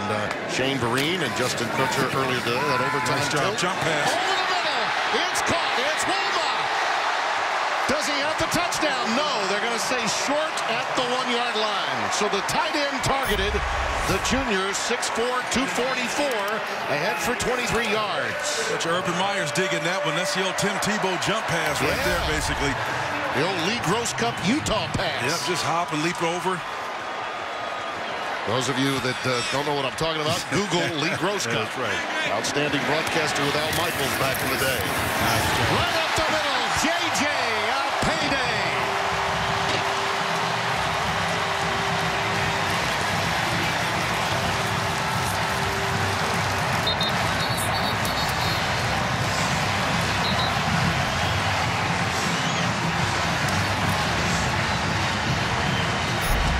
Timmy, the jump pass set it up again. Get down to the doorstep. Your tight end gets wide open, beats coverage underneath. But you got to pay it off when you get on the doorstep. Right up the middle, man blocking. This is out mano a mano. Low man wins. It's all about physics, baby. Spencer, J.J. Taylor's been around a long time. I mean, he was toting this thing 5 years years ago. He's had a lot of injuries, medical red shirts and the like. He's running, as you like to say, with intentionality. Yes, sir. He was looking good in the end zone when he came blazing in there when we were watching him in practice. But watch him, the low pad level is going to win every single time. This guy's a compact, physical guy, and Kevin Sumlin's just loving it. He said, that's my boy right there, man. Third rushing touchdown of the year. And now 12 carries and 52 yards. And Woolma setting it up off of that jump pass that you touched on a moment ago. I was talking about the change here in Khalil Tate. Spencer, it almost seems that when he's pressured or forced to get rid of the ball quickly, that's when Tate is at his best. I think he is at his best because he's just that athletic, Tim. But I think through play calling, Kevin Sumlin can help affect that by getting the ball out of his hands quick with simple half-field, quarter-field reads and nothing more than that. It's when they ask him to sit back and be more of a pocket passer. That experiment failed last year. Coach Mazzoni took a lot of heat because of it, but you can't shoehorn a guy into that, play to his skill set. I see that happen on the National Football League level all the time. Well, after a dubious start for both offensively, and particularly Arizona, it's turned into the scoring fest that we thought we might have. That ball has gone all the way down to Phoenix, I think. Quickly now, another game break. Here's Amber Theo-Harris in Los Angeles. We have an update for you on the number 14 Broncos. Boise State adds another score. This one, a 13-yard touchdown run by Robert Mahone. And the undefeated Broncos up 31-14 on Hawaii at the half, Tim. Well, you know, Spencer, years ago, Boise State being undefeated this deep into the season, we would be discussing their chances of making the BCS championship. No question. We would. Certainly, you're talking to a Sooner who remembers the old Statue of Liberty play that got them upset Oklahoma in the Fiesta Bowl. Zabrinski at quarterback. Yeah, you remember. Back in the day. I try to forget it. Ahmed is in the backfield. Oh, did he get hit? J.B. Brown tagged him. Fields, boy, he was in there as well. That was a huge stick. Tim, he was all over him like a hobo and a ham sandwich, man. He was, whoo, that was a big-time hit. Boom. Oh. 1 and 12 collaborate. Fields first, JV second. 2nd and 9. Ahmed again. Tony Fields and Colin Schooler, the two linebackers. The Will and the Mike getting it done for Marcel Yates' defense. I don't think there's any question the crowd has been a factor, too, in the last quarter. They're feeding off the energy. There's no question about it. But, again, I think Marcel Yates understanding that he can dial this up a little bit. The 17 points that this offense scored for them all came in the second quarter. And I think you should see a commensurate response from the defense. If the offense is stepping up, then you'll start to see them get a little bit more aggressive. Well, we've come to the break. A tremendous turnaround by Tate and this Arizona offense in the second quarter. Right now, let's get you back to Mike Hill in our Los Angeles studio. Mike, how do you do? I am doing just fine there. Welcome to the State Farm Halftime Show. I'm in the house in the LA studio alongside the Coach Dave Wannstedt, and good defense, special teams blunders, and the good and the bad of quarterback Khalil Tate, the story of your first half as we take a look at your halftime highlights, sponsored by State Farm. Coach, what you got? Yeah, both offenses kind of got in sync the end of the second quarter there. Right here, we're going to see, looks like Khalil Tate's trying to do a Patrick Mahomes, a left-handed passer, Mike. I don't know, but it didn't work out. Didn't work. Easy score for Washington. But, hey, the good quarterbacks, they bounce right back after a miscue. Right here, he does. He's accurate on his throw. They get a score out of it, even up, and we got ourselves a ball game. Khalil Tate, 121 passing yards there in that first half. Now, give Arizona a lot of credit because they had 2 turnovers on special teams, but their defense really coming up, actually holding them to 6 points. Of course, you saw one of those touchdowns caused by the Tate turnover. Absolutely. Washington had 1 special teams miscue, and as you said, Arizona had 2, and both defenses early in the game showed up ready to play. Unless you are emotionally tuned in, you're not going to play great defense like that right away. Both of them did, and then I think the offenses said, hey, these guys we're here to play. Our defense is going to stop people. It's time for us to score, and that's kind of what's happened the second half. Now we got ourselves a ball game. Arizona 4-1, best start since 2014, trying to keep that going in the second half. Meanwhile, elsewhere around the Pac-12, well, the Pac-12 team, USC taking on number 9 Notre Dame, one of the best rivalries in college football. Still, Keaton Slovis back at quarterback, Tyler Vaughns. And it's a 3-point game here, Coach, in the fourth quarter. Absolutely. And, you know, USC fans don't want to hear it, but these kids are playing hard for Clay Helton. Yep, but not hard enough or good enough today as Ian Book gets in for the keeper. Notre Dame wins it 30-27. Remember the Irish at the Big House in 2 weeks. Number 15, Utah, taking on Oregon State and Jake Luton. Yeah, I mean, Utah, hey, 4-1, right? Their only loss is to USC. But this is a football team that I thought really was going to be a possible champion in the Pac-12. We'll Devin Floyd right there. Lloyd, the interception return. Utah wins it big, 52-7. Meanwhile, Washington State and Arizona State, and you heard the guys talking about Arizona State winning earlier today, Jaden Daniels. Another close game. I'll tell you, all coaches talk about, they use the word finish, finish, finish. Well, guess what? Herm Edwards has his football team finishing games. 5-1 on the season. Big-time matchup between a pair of top 10 SEC foes that did not disappoint. Florida, LSU, good one down in Death Valley. Third-ranked Georgia, no longer unbeaten after a shocking loss against South Carolina. We'll have the highlights of a major upset, the biggest of the season in Athens coming up.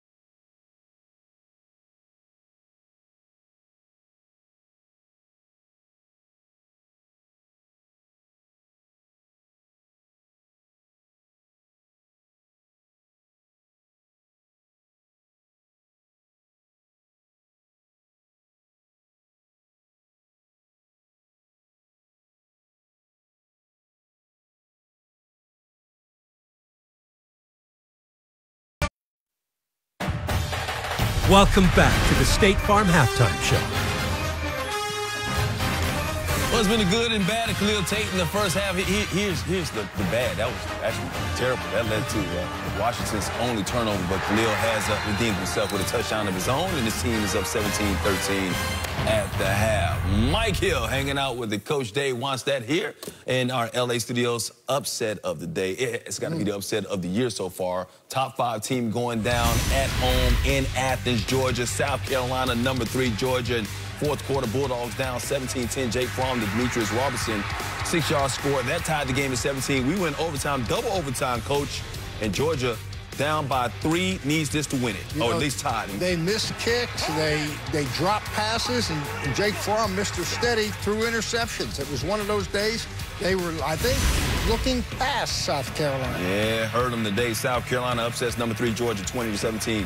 Florida, LSU, this one turned out to be a really good game. They were down by 7, Florida was, but Kyle Trask, bad interception right there. Derek Stingley comes up with the interception. Still a 7-point game, and now Joe Burrow, one of the best in the nation, ices it to a wide-open Jamar Chase. Tigers win it 42-28. Yeah, Joe Burrow's 3 touchdowns again, 300 yards. Alabama, LSU setting up to be a good one later on this season. Alabama taking care of business against Texas A&M. Tua Tagovailoa to Najee Harris right there, and Tua, another big game. Absolutely, and that was impressive there. You know, he extended the play with his feet, but he found a receiver open with his eyes and made the throw. 4 TDs in a 47-28 win. Penn State, Iowa, Big Ten, Sean Clifford to KJ Hamler. Look at that touchdown. Coach, I love that. It makes me get out of my chair every time I see a play like that. Well, he was in his high chair, got up high there. Penn State up 7-3. Then Nate Stanley. Look at that catch by Brandon Smith Jr. Yeah, wow. That may got mossed or whatever they call it. Yeah, he got mossed for sure. 2-point conversion, no good. Iowa up 17-12. Penn State driving. Iowa needs to stop on 3rd down, but Noah Cain showing the power. Penn State runs out the clock. They stay undefeated, 17-12. Meanwhile, Red River showdown. Oklahoma, Texas, heated as usual. 3rd quarter. Jalen Hurts, Heisman candidate. Little trickery right here. The C.D. Lamb, who had a huge day. Huge day. Flea flicker. Little tricky pass, as you said, Mike. And look at this. Look at C.D. right here. He shows explosion. He showed strength. Tell you what, this guy's NFL stock just rose big time today. So he showed explosion, he showed strength. What's he showing here now, Coach? Catch, break tackles. What else can the guy do? I don't know. He does it all. He did it all. 171 yards. Give him a scholarship. 3 touchdowns. I think he's going to keep his scholarship. Soon as winning 34-27, he might be getting a big-time contract in the NFL soon. As you see, another close game between Texas and Oklahoma in the regular season. The last 6 regular season matchups decided by 1 score. With more from Dallas, here's our crew led by Rob Stone. Back outside the Cotton Bowl, Oklahoma remains unbeaten. They're at number 6 this week, and with that Georgia loss, odds are they will rapidly rise. They made a big statement here. Look, we've known about their offense, Coach, all season long, but it's that defense that now has them in that elite tier. Yeah, Coach Riley, they had to make a change, and they did, and they made a drastic change. They brought in Alex Grinch, a guy I know very well. A high-energy guy. He expects premium placed on effort, and that's what you saw. They were relentless today. They are a legitimate national title contender now. They're a top 4 team, not because offense. You knew they had the offense because of that defense. And I was excited to see how they would battle adversity, and they had adversity early in the game with Jalen Hurts and the turnovers. This isn't a team that's been tested yet so far until today. They answered all those questions, and to Coach's point, this appears to be like a complete football team. That defense was for real today. Yeah, and I was excited to see their playmakers step up, because really at the end of the day, that's what it's about. You need your playmakers making plays when you need them most on the biggest stage. And, man, Oklahoma got that in a big way from CeeDee Lamb, Jalen Hurts, who fought through adversity, and Kenneth Murray on the defense side of the ball. You know, the most impressive thing to be about this Oklahoma team is the fact that Alex Grinch just got here, and he's already improved this defense significantly. They're attacking better, the scheme's better. And then on offense with Jalen Hurts, we take for granted, just because we saw him be successful at Alabama, how hard it is to learn a new system and operate it at such a high level. We knew their offense was good. They hadn't faced adversity. They faced adversity. They played fantastic. The defense stepped up. This is not only a team that should be in the top 4, it's a team that can compete for a national championship legitimately now with that defense. Oklahoma defense, 9 sacks on the day. Jalen Hurts, 4 touchdowns, 366 total yards. Oklahoma back in action next Saturday live on Fox when they take on Mountaineers. West Virginia. You are correct, my friend. Wait, Reggie, are you still giving out prizes? Well, yeah, let's go. Hurts a Heisman candidate, so is this guy right here. Jonathan Taylor got to be the best running back in the nation. Another big one today. Wisconsin highlights coming up right after the break.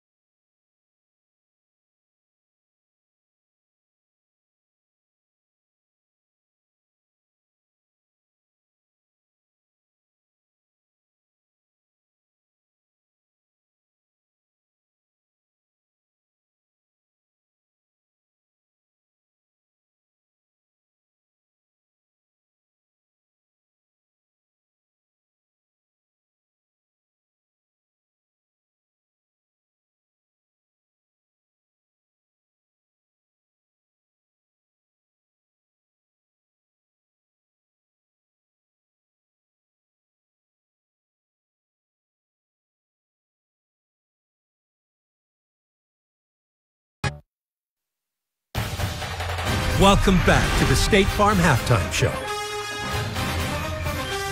Mike Hill, Day wants that back with you. Michigan State, number 8, Wisconsin coach. I believe people sleeping on this Wisconsin team. Well, absolutely. The way they performed, not just today, give Paul Chryst credit. Michigan State tried to put everything into stopping Jonathan Taylor, and really they made big plays in the passing game as well. And their defense, 4th shutout of the season. They're giving up 4.8 points a game. Best in the nation. That's sick. That is crazy. Number 16, Michigan taking on Illinois, and this one actually turned out to be a good one. After Michigan was up 28-0, Illinois came back, made it 28-25, but Michigan getting it done late. Yeah, good win for Michigan. They just got to be consistent. When they get those leads, they've got to keep the pedal on the metal. Keep the pedal on the pedal. Remember, they got the Irish in 2 weeks. Florida State, number 2, Clemson. Trevor Lawrence, some say he lost a step. He didn't lose a step today. I'll tell you, he made plays with his arm and with his feet today, which they need to do. If they're going to be a contender for everything, he's got to play that way. 4 total touchdowns. That one to Justin Ross. Clemson goes on to win it 45-14. Texas Tech, number 22, Baylor. Saw this earlier today on FS1 in overtime. Tech down 27-20, needing a touchdown to keep it alive. Jet Duffy to TJ Batch. Yeah, this was, I tell you what, this was a heck of a game. You know, by both teams, both defenses played well. I mean, this could have gone either way. Good win for Matt Roll and Baylor. After a Tech field goal in double overtime, and Jermichael Hasty wins it for Baylor. They 6-0. 6-0. they get the job done. Slow start, but Arizona kicking it in gear late in the first half. Second half coming up. Timmy B and Spencer right after the break.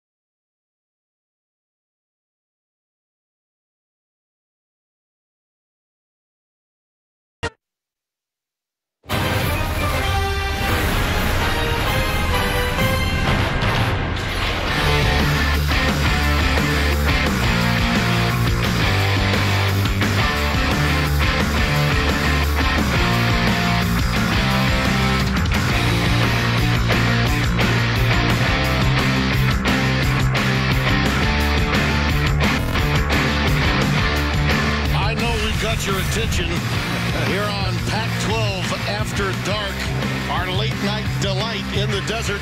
It's 17-13 here at the break, along with Coley Harvey and Spencer Tillman, Tim Brando. And as ballyhooed at the beginning of the game, Eason and Tate, this game has been about Tate early and Tate late. Well, I think we experienced a little bit of regression toward the mean as far as Tate was concerned. He didn't handle the pressure packages. He actually escaped into pressure many times. Again, when it was flowing his way, he didn't throw the ball away properly when he needed to, and then, of course, backed up in his own end zone and made a poor decision. It was frustrating for him and everyone. When it changed is when they went to the quick game. Porterfield Reed's getting the ball out of his hand quickly to his tight end on the pop pass, and even this one took a little bit longer to develop, but it came as a result of a single read. You know, Noah Mazzoni, I think, made a marvelous change from an offensive standpoint in that drive where he had to answer after the turnover. The much the much maligned move of getting rid of it with your left arm and fumbling it, the gift touchdown, by making Tate get rid of the ball quickly. That was just it. I mean, again, the quick game really served them well. We talked about the experiment of 2018 when they tried to turn him into a pocket passer. Again, that maturation process, and it is a process, but he's so far down the road in terms of how long he's been here. And I know it's a new system, but he's got to get past that. In a lot of ways, even though he is a senior, he's missed a lot of action because of circumstances with injury throughout his career. Coley Harvey talked with both coaches at the break. Yeah, Tim, it was actually a case of two different coaches, as you'd imagine, but it was Chris Peterson who was mostly pleased with what he saw from his defense. It was the red zone scoring for his offense that most had him a little upset. As for Kevin Sumlin, he wasn't very happy in general because of the inconsistency of his team. He obviously was pleased with the fact that his team was up. When I asked him, so why is your team up? How do you explain that? He said, well, quite simply, we're just not executing overall, but if we execute a lot more in this second half, we'll take care of business, and we will get the job done. Well, his defense did a marvelous job when they were given a short field after mistakes made in special teams. And the opening play to Puka Nacua, that's the young man they wanted to get unleashed tonight, Spencer, and that's a marvelous pass again. The dime dropped by Jacob Eason. Love the matchup here on the outside. Again, man coverage against Burns. Nice job of defending and presenting your numbers, but it comes up with it on the other end. That's the kind of focus that you need. So you start off, you make your adjustments in the halftime. You want to see it pay off early, because I think the game inside the game, 1 of 7 on third down, is what the bigger issue is for Washington now. Yeah, they got to get more separation with their wide receivers. Sean McGrew on first down. When they were effective early, it was when McGrew and Ahmed got quick yardage on the opening play of a series. They've lost their last 10 games when trailing at halftime. Their last win when trailing at the half way back in 2015 against Southern California. They've done such a good job defensively of kind of keeping opponents out of the end zone in the latter part of stages of games this year, as has Arizona. But getting off to fast starts has really been their forte for Washington. Not doing that tonight. Second down and 2. That's Pacelli in motion. Eason looking down the seam. That was Fuller, the intended receiver, just beyond his outstretched arms. Jace Whitaker, 17, was with him step for step. Yep, but the turf monster got the official first before, and again, didn't affect the play, but again, just nice job of Fuller going down. That's his out pitch guy he likes to go to. It's been a rough night for the Zebras tonight. Yes, sir. Timothy Schroeder, the side judge, was knocked out of the game when he took a blow in special teams. So we're working -1 official. 3rd and 2. McGrew stoned. Second effort. I think he's a little short, Spence, by about a half a yard. Yep. But I mean, this may be one of those where you just go for it. They're usually good on 4th down conversions. In fact, they were perfect on 4th down conversions until tonight.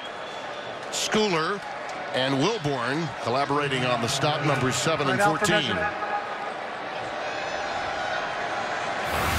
Schooler came screaming off that edge, man, and I thought he nailed him pretty good there. Wilborn right in his hip pocket, and Chris Peterson. It's short by about a half yard, maybe the length of the football. Well, they're going to check it. I think Peterson wanted them to, and they are. Yeah, short by a length. Yep, a little more than the length of the football.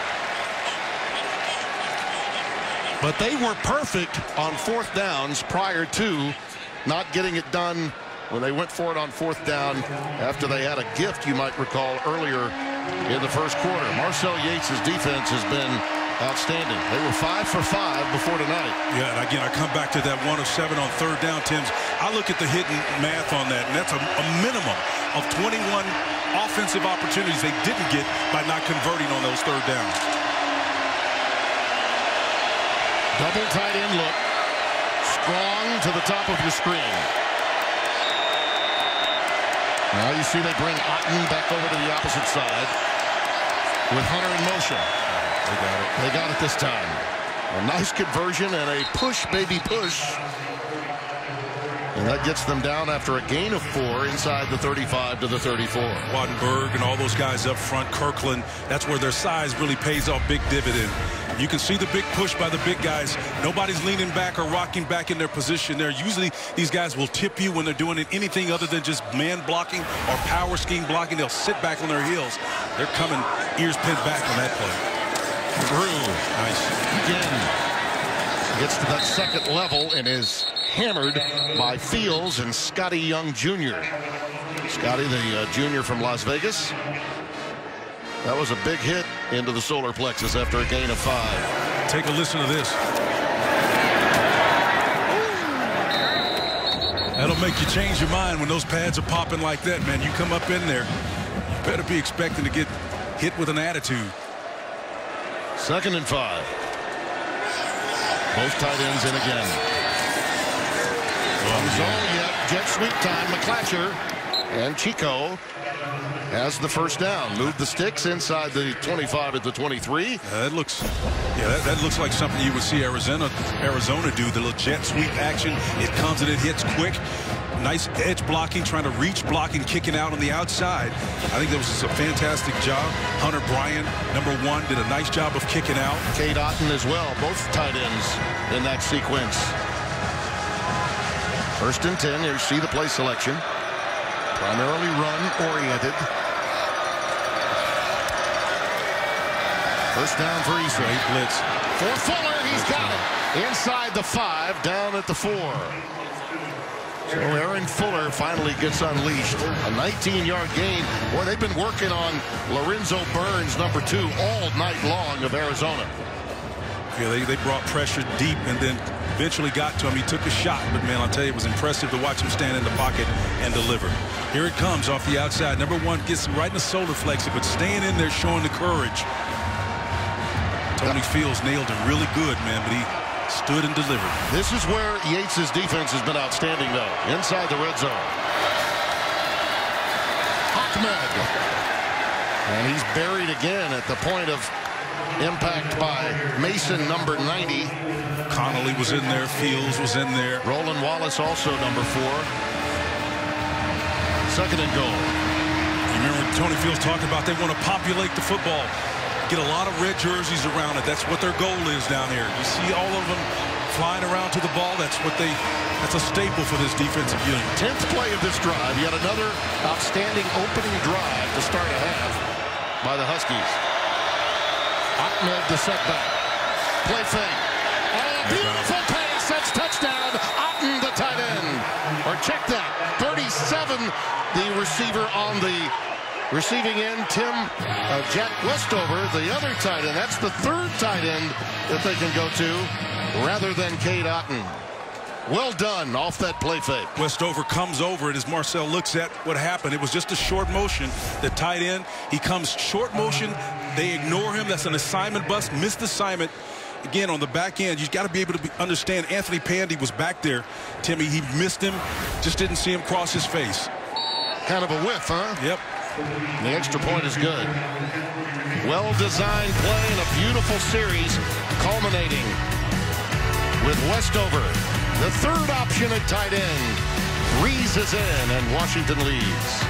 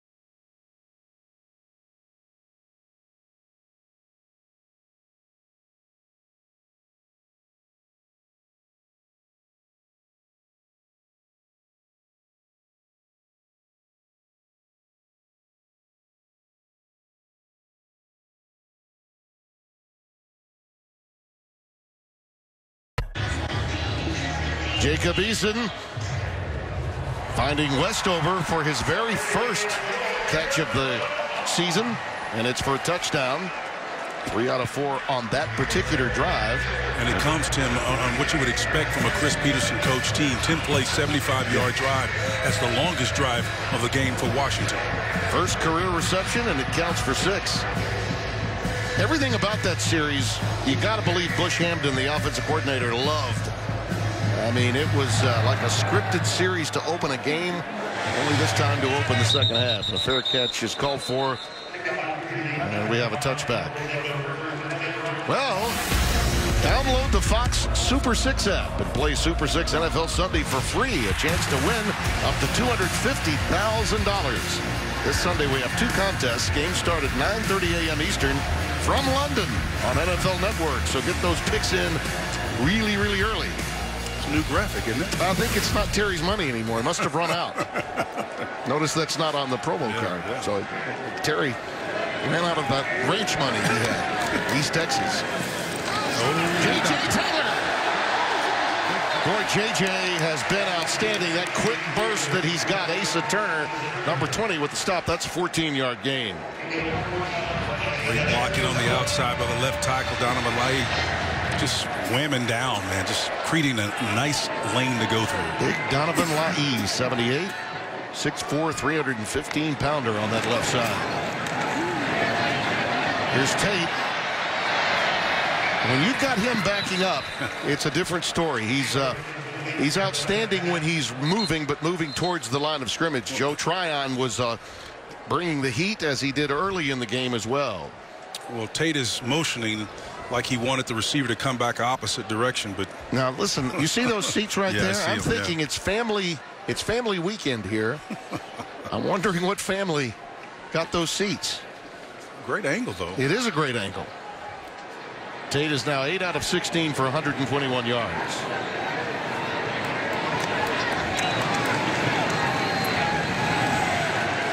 Nothing doing. Josiah Bronson, number 90, with the stop right at the point of attack. 3rd down after a loss of a yard.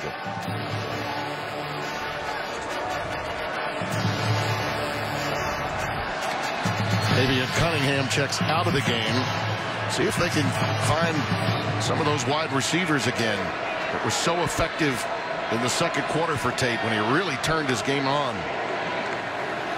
Nice screen. Yeah, got it set up, don't they, to Wiley? Got to read your blocks, though, man. Michael Wiley is going to be pushed out of bounds. You make a great point, Spencer. You wanted him to cut it up, didn't you? Yep, absolutely. And you got blockers out in front of you, man. You got to understand where to run. It's all about influence, about understanding your reads. The center lets the guy slip. Got to get out in front of him, man, and make great decisions. It's all about instincts as a running back. So a punt formation coming for Aragon. Aaron Fuller, who muffed a punt earlier, is back deep. Normally very sure-handed back there.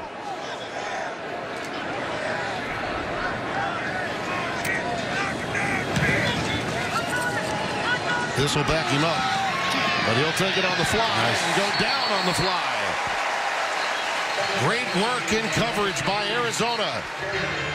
Jarius Wallace down there, number 3, to make the stop. 38-yard boot, no return.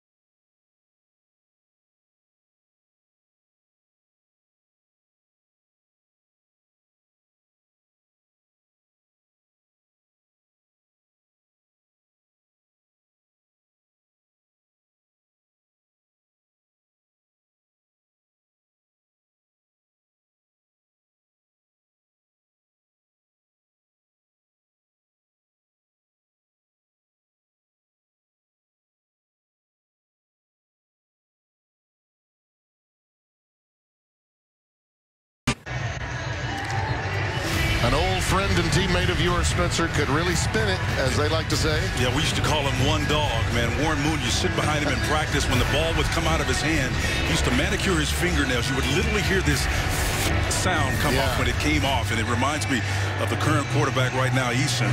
He's got a big arm similar to what number 1 did, and both can fire that ball. Yeah, we thought the same after watching Khalil Tate chunk it around yesterday. That fast Friday practice of Arizona's too. Here's McGrew. Different style of quarterback, obviously, but a magnificent arm in the possession of Khalil Tate. A nice run by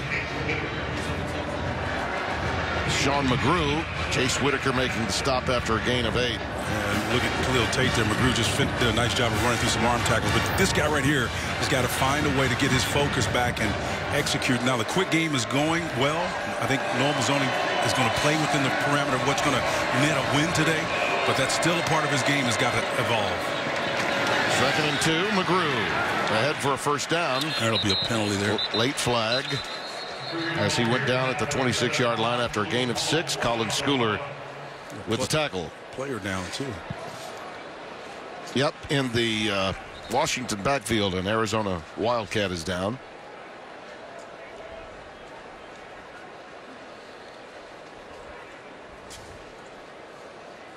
Haven't been able to detect a number as yet. Personal foul.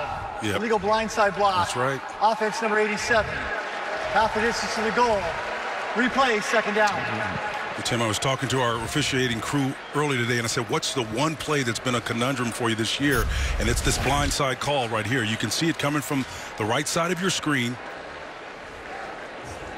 with an ear hole shot there. It's Tristan Cooper, who's their big-time hitter on the edge there at that spur position. He's up and walking off on his own power.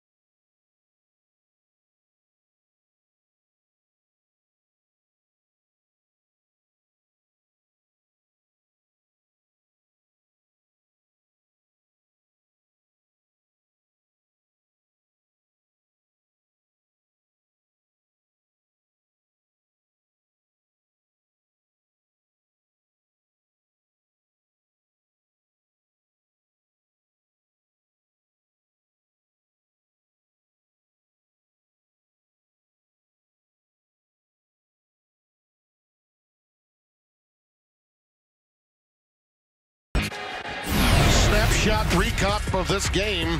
Onwuzurike started it with the blocked punt to get the first gift of 3. Then Khalil coming alive in the 2nd quarter, hitting Jamari Joyner for a touchdown, and then Jack Westover to open the 3rd quarter. Culminates a nice long drive to open the 2nd half for Washington. And here we are at 20-17 in the Pac-12 after dark. McGrew the setback after the penalty. And he's ahead to about the 14-yard line. A pickup of 3. Scotty Young Jr. with the tackle. Great job by Colin Schooler, the Mike linebacker, blowing that up. And Chris Peterson backed up. This is the worst starting field position they've had at the 12-yard line all night long. And this is, let's see them navigate this situation. Andre Bocelli has gone split to the top of your screen. He does not have a catch tonight. Ahmed is a setback. Marcel Yates resigned to stay in the 3-man front here. Got one stand-up guy, but he's bailing out. So it's a 3-man rush playing zone underneath. Wow. That looked like a mix-up. That looked like a mix-up in the route that was being run by Bocelli. Eason with a little despondent look about that confusion, and it's 4th and 9. They are now 1 for 9 in third down conversions. I think what really confused him was Mike Schooler, the Mike linebacker, Colin Schooler rather, the Mike linebacker, dropping in that zone, buzzing to that flat area. He could have had a chance to pick that ball off, and so that confused Eason. Career-long punt for Joel Whitford is 59 yards against Cal last season. He's looking for a boomer this time. Fair catch is called by Berryhill, and he's going to let it bound. That really cost them some yardage. Very effective 71-yard punt. So that is his new career best. That's a lot of activity for a punter, don't you think? Oh, yeah. Might hurt yourself with that chest bump in there. Westover with his first career catch for a touchdown. Arizona will have it back at their own 20 when we come back.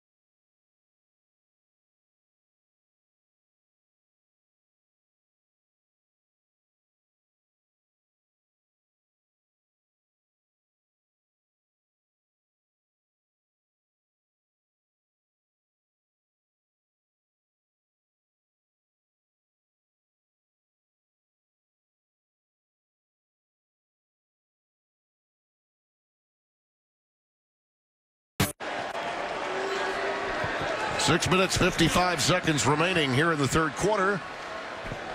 Happy to have you with us here on FS1 as we culminate what has been a shakedown Saturday.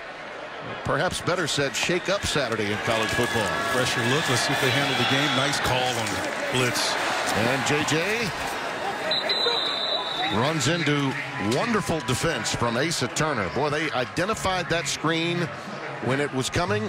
Stopped it for a very short gain of 2. Well, it was the right call, but maybe just the wrong part of the field. If you're going to get success on a screen into the boundary, you probably wanted to run that to the wide side of the field. But Washington blitz, right play, screen, just not enough space to operate.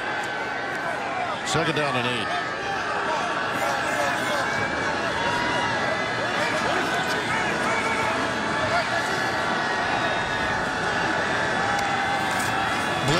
up the middle. Tate identifies it. Well, after some apprehension, I'd say he's pretty good, wouldn't you?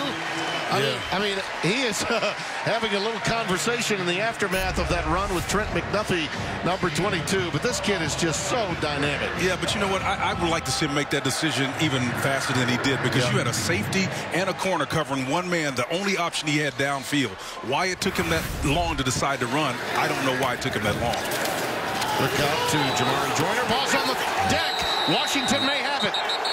Ball is on the deck, and it is McDuffie that came up with it after the ball was fumbled. They will rule it Washington football around the 35-yard line after the turnover.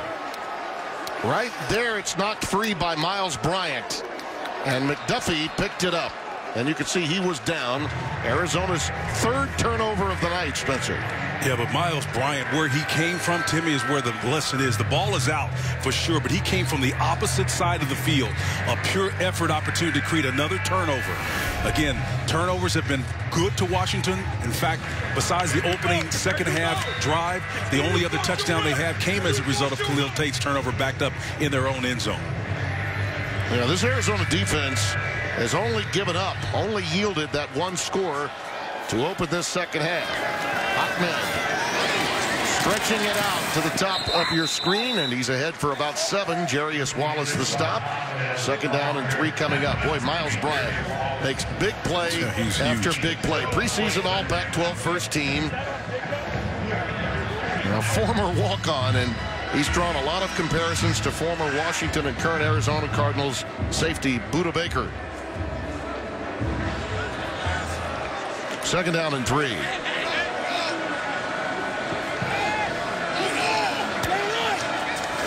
Out of the shotgun, Ahmed. It's enough for the first down. Gain of 4. Well, Marcel Yates' defense backed up yet again. Yeah, but watch where Bryant comes from, Tim. He's high, not necessarily high in the hole, but he comes down out of that safety spot and tracks this ball all the way the opposite. Remember, the ball moves faster than the body, but he tracks that body down and makes a tremendous play. That's called head hunting right there. Yeah, big time play. Kamari Pleasant has checked into the game. That running back. No Richard Newton tonight. One of the top running backs, a young kid. Come back with McCletcher on a little reverse action that time to Chico. And he stopped just inside, well, we'll call it right at the 20, a gain of 5. Justin Belknap, 86 with a stop. So second down and 5 coming up. Puka Nacua checks back into the game, number 15. They've looked to him a lot tonight. That's who Bush Hamden told us they were excited about getting back.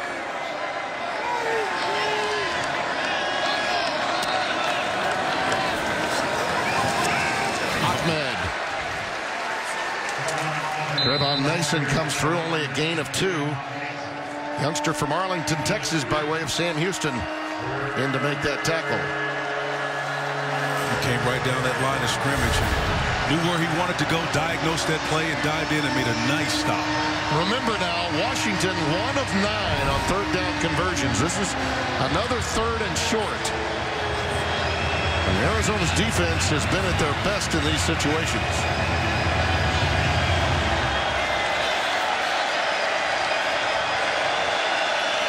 McCletcher moves to the bottom of your screen into the slot. On third and 3. On the slant, it's caught. Fuller inside the 5 at the 4. That's a first and goal. Sometimes you don't need a lot of coverage space. Chase Whitaker back there, Timmy, for Marcel Yates on the defensive side. Too much of a cushion for a guy that has a noted skill set. Fuller can go get the ball. He's not the biggest guy in the world, but he can track it, get skinny if he needs to, come down that line. He's got great courage. Now they go the old I set. Ahmed will dot the I, take the pitch.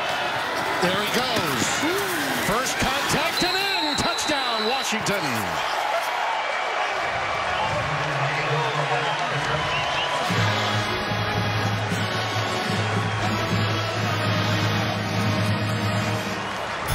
He scored in there despite a big shot by Scotty Young Jr., listen.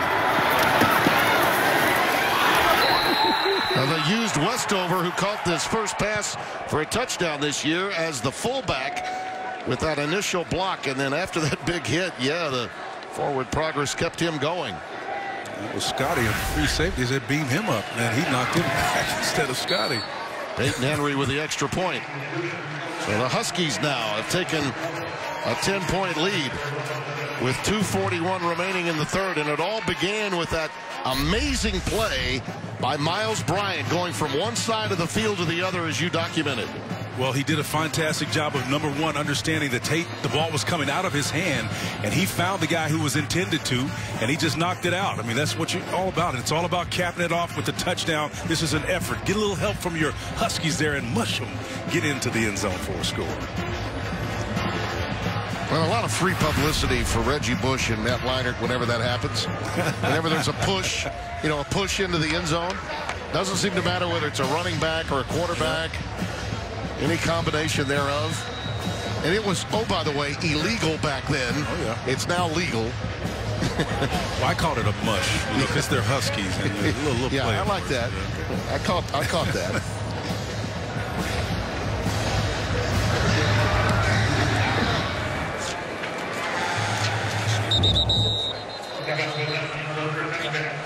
Well, postseason baseball in full swing, more than its share of drama coming. Tomorrow the ALCS continues. Aaron Judge and the Yankees will take on the Astros in Game 2. Masahiro Tanaka went 6 scoreless. No runs yielded by the Yankees. Only gave up 3 hits to Houston's potent offense in Game 1. We'll see what happens in Game 2. There were 3 homers by the Yankees. There are the starters. Paxton against Verlander for Game 2 tomorrow on FS1. Astros bats awakened to close the last series, but first series, but man, they just fell asleep again against the Yankees. Tate to Taylor. Now this is a big-time response drive now for Arizona, trailing by 10, and the opening play goes for 22 yards. Well, what does this play have in common with all the other successful plays? 1, 2, 3 step drop, the ball is coming out. It's a single receiver read, quarter field read, get it out of his hand, take all the decision-making away. Listen, Tate's going to be a great quarterback one day at some point, hopefully, if he decides to ingest everything that it takes to be a great quarterback and make decisions like that. Until then, you just win with him the way that you can. Gain of 7 for Taylor. It certainly helps it when J.J. Taylor is at his best, and he looks to be tonight. Over the middle again. That one is caught. Taken in by Peterson. Cedric Peterson's 3rd catch of the night. Quick game, Tim. Quick game, quick game. 1, 2, 3 step drop. The ball is out of his hands, and let your big skill position players make plays. Big, long-range wide receiver. That's decision-making at its best. 22 yards in the air, then 29. Now, wide receiver screen. Coming out of the backfield, Michael Wiley, who's used as much as a receiver as he is a running back. MJ Tafisi, number 53 with the tackle. Freshman of some influence for this Washington team out of the state of Utah, and it's MJ Tafisi that's also down. He delivered the blow and absorbed it too. He's spilling and giving it all, man, out there on the field. This guys are getting after it. Hope he's all right there. Yeah, they're going to. Yeah, there's some concern. Yeah, there's some major concern here.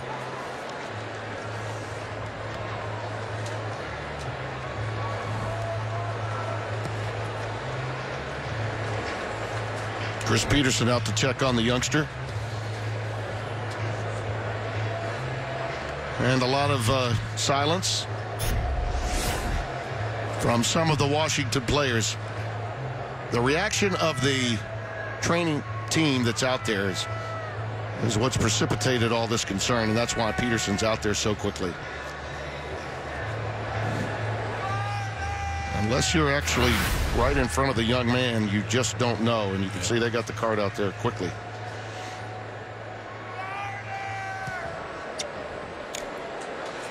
Big drive right now underway for Arizona. We have a stoppage in play, and our concern now is for the freshman youngster.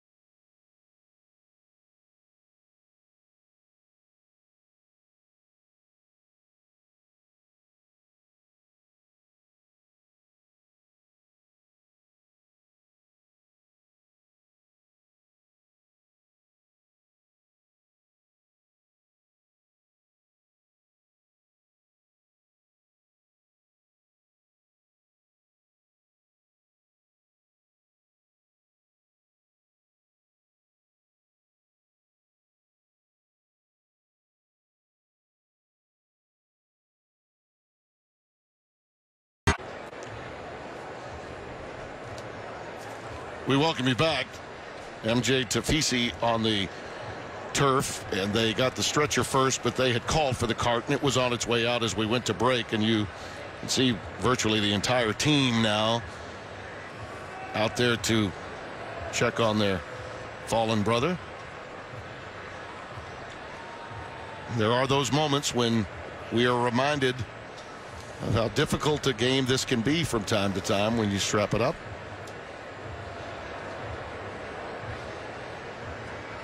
And it affects really both teams. Those in the stands as well. Oh, yeah.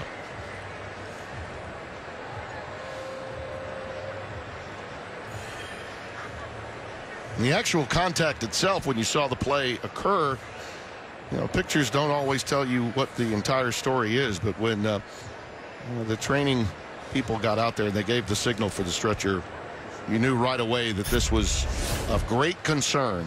He's coming in from the right side, Tim. Right there.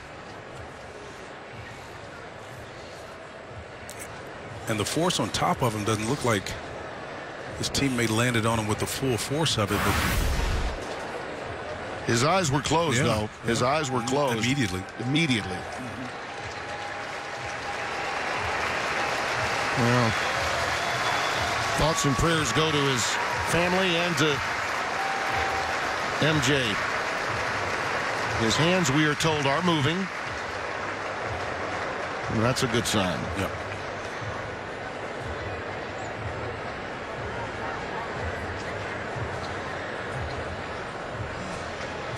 You notice they're being very careful with the head and neck area.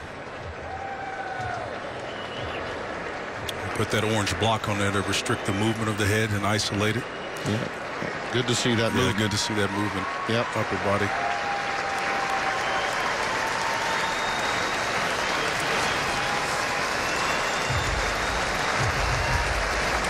Been there before, Tim. It's not a good place, but again, you got caring, loving people around you and teammates.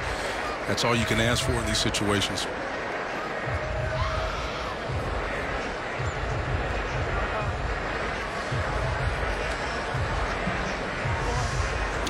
And those that are here with the Arizona program are going to be the first to do as much as they possibly can to help this young man with the facilities here.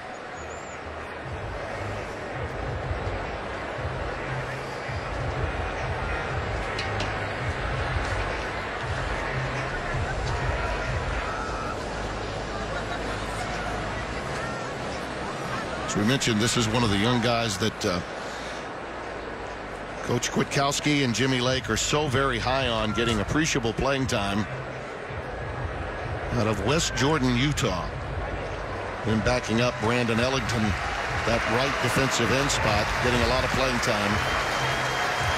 And a wonderful response from the fans here in Arizona, and a nice good job thumbs up from that young man. That's good stuff.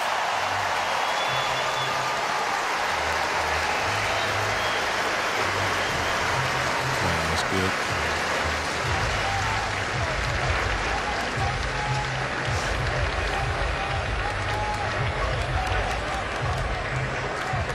Now you got to get back to the business of playing the game, and Arizona is trying to respond to Washington's two quick scores here in the third quarter with a nice drive of their own, and with the ball at the 13-yard line, facing a 2nd and 6.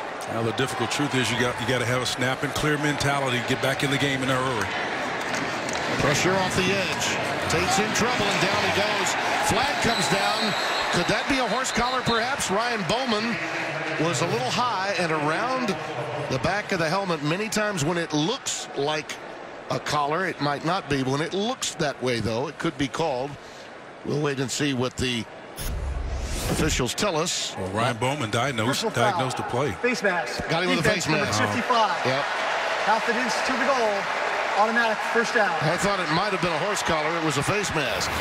Well, clearly you got him around the face mask, but I think, you know, just from a pure football standpoint, just to watch Bowman come in there and diagnose that play was impressive. Just needs to be more careful about when he grabs him, grab him around the shoulder pads, the shirt, somewhere else other than the face mask. Well, that's 7 yards worth of penalty, but more importantly, a first down.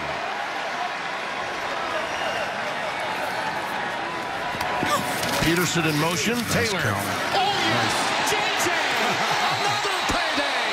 Flag down.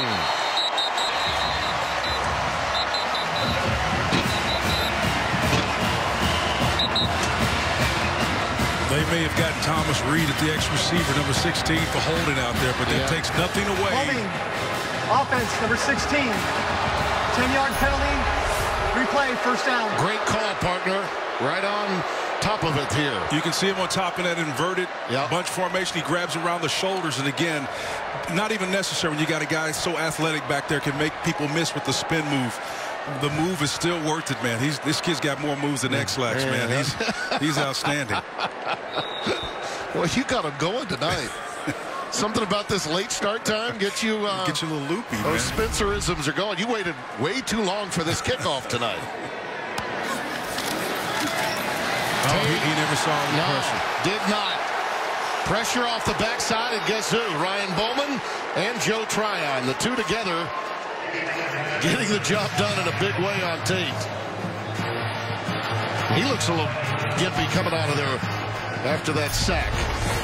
Ryan Bowman, you can see him in a wide 9 technique. That's tough on the tackle. Jordan Morgan trying to block him, goes right around the outside of him. Tate never saw him, didn't have the presence of mind to know that pressure there. Believe me, 2 plays prior to that, if a guy gets me a face mask, I'm going to know where he is. Second and goal for the 24. A steady diet of 21 might be in order, don't you think? Yeah, his motor runs hot, man. He runs at a different level altogether, and I like his stats. He's a small guy, compact, got great moves, obviously, and Kevin Sumlin's got a little live wire there. He was talking a little bit about Darren Sproles back in the old days at Kansas when he was in the Big 12 Conference. He's got a kid that reminds me a little bit of Sproles. 112 Kansas yards. State, brother. 112 yards on the ground for him. And we've come to the end of 3. This is a big play coming up to open the 4th quarter when we return. Kevin Sumlin's team is down 10. We're after dark. Spencer's got all of his best material waiting for the 4th. Trust me when I tell you that. I'm here through next week.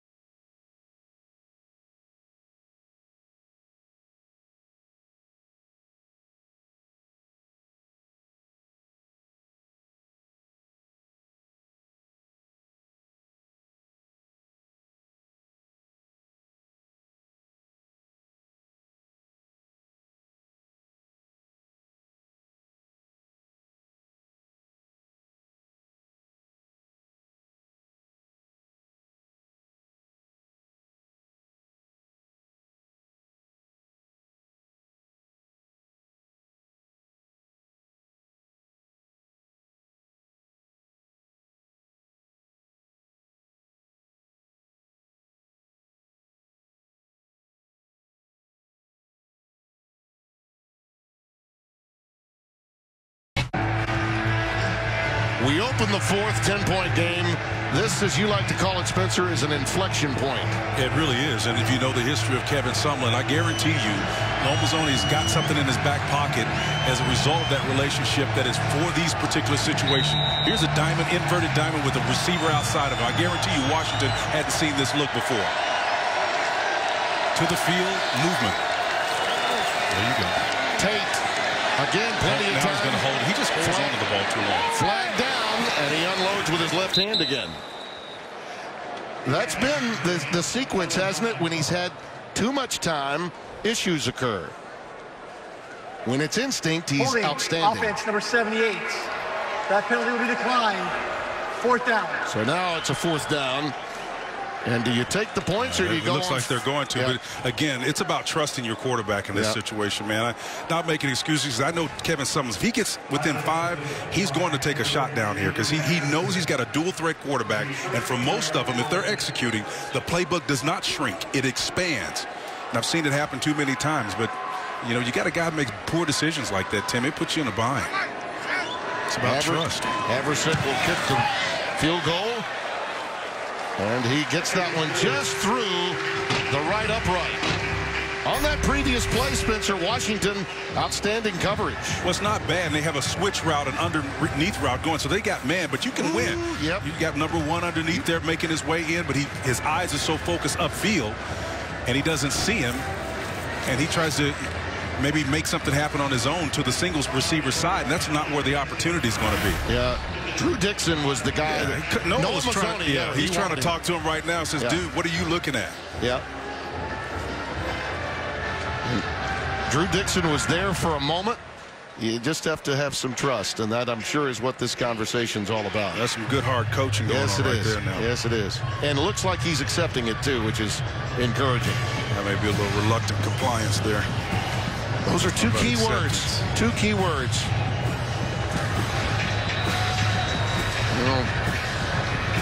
They have a big streak of first and second round defensive backs in the history of Washington football. And they've had some good coverage in key situations of down and distance tonight. Another one through the end zone for a touchback. It is a one-score game. Just underway fourth quarter, but now the onus is on the Arizona defense to stop what has been a very successful Washington offense here in the second half. It really has. And again, I think whatever has gone awry for Arizona has been self-inflicted. Again, I have to go back to the opportunities of how Washington has scored to this point. Absolutely. Khalil Tate's fumble backed up, muff punt, and what should have been a block punt. Those opportunities gave them great field position. They converted points off of that. The first drive of the second half, impressive. Other than that, I think the bottom line is Arizona gave them those opportunities. Sean McGrew is the setback. Under center this time, Eason. And he goes with a quick pitch towards the boundary. McGrew. Boy, he has a quick burst. He gets it out to the 35, enough for a first down. Stopped by Scotty Young Jr. Well, Scotty gave him a nice little love tap on the way out. His arm may be stinging a little bit after that one. This is a Washington team trying to rebound and stay relevant in the Pac-12 after their loss to Stanford, a very disappointing one on the farm last week. After beating USC and beating them pretty good at home the week prior. Kamari Pleasant in the backfield. Play fake to him. Eason. Oh, what a howitzer he has. How about that pass? Man, that was just on a rope to Jordan Chin, number 82. And Chase Whitaker, the boundary cornerback, was the victim on that play. Again, I'm not sure. It looked like he was a little bit cavalier for me in terms of his coverage.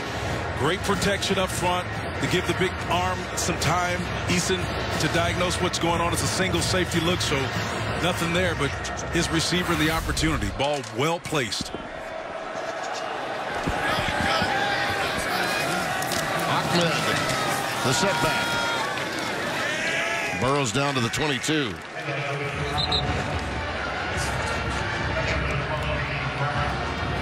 Really like Ahmed's style. He's a Sutton back. You know, he's got good speed. You know, he's not a Myles Gaskin, but the bottom line is this: he is productive. I like his build, the way he's put together. Real lean, felt. By the way, that was Chin's first catch of the year to go along with Westover's first catch of the year.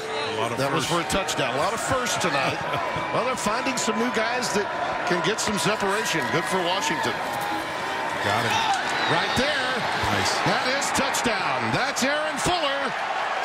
Boy, that pass was put only where it could be put for the receiver. Those are the type of acrobatic adjustments that this guy makes. He's his favorite target for a reason. Over the shoulder, fading back to the route upfield. Great concentration. Here you see number 2 in the slot. Inside release, a little shake move. It's a fade, but he tracks that fade over his shoulder and just grabs it. Timmy, this is perfectly placed. Oh, he does a nice job of holding on to it too, Spencer. Getting control of it, holding on to it through the catch in the corner of the end zone. And now Peyton Henry for the extra point. Now you know why that was such a key opening play of the fourth quarter when they didn't convert. Those were earned points, Timmy. Earned points on that drive. Huskies offense finding some new weaponry.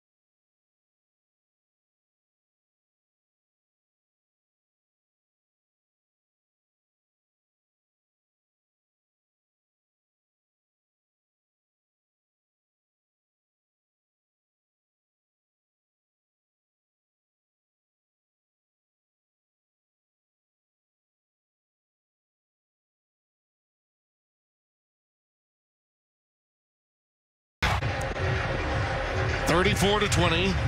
Not quite 2 minutes gone by here in the second half. Coley Harvey on the sideline. Spencer Tillman up here with yours truly, Tim Brando. Happy to have you with us. Pac-12 after dark, after a shake-up Saturday in college football. You see Eason, a very quick and efficient 2 out of 2 for 61 yards and touchdown. As you said, a well-earned drive. They've had 2 of them tonight. One to start the second half and one now to start the fourth quarter. Well, the story, though, Washington's had 4 drives in the second half. They've scored 3 touchdowns and 1 punt. And just as was the case after the fumble by Tate led to a gift touchdown, they find themselves, Arizona, in the same spot that they were in the first half, in a must-succeed moment. No in this question game. about it. You know, Washington has totally flipped the script here in terms of momentum and emotion, and obviously points on the board.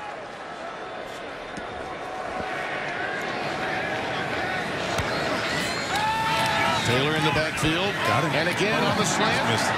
He was high with it. And J.J. Taylor in space. That could have gone for a lot of yardage after the catch. That's some of the creativity, of course, that we were talking about earlier among some of these back. J.J. Taylor in the slot alignment, the running back. He just threw that ball high and away, man. Again, that's just about execution or lack thereof. Taylor gets it out to the 28-yard line. You know, I was watching Big Noon Kickoff today from Dallas, Spencer, watching Urban Meyer go on and on about what you need from your quarterback.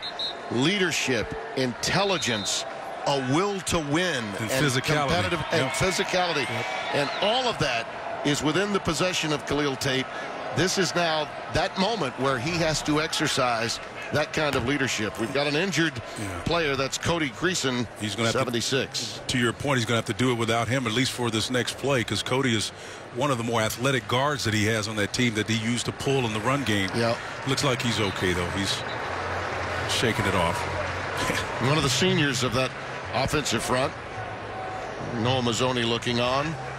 Known him for a long, long time. So many years spent in the SEC and then over to UCLA with Coach Moore, and now back with Kevin Sumlin again. Taylor in the backfield, 3rd down and 7.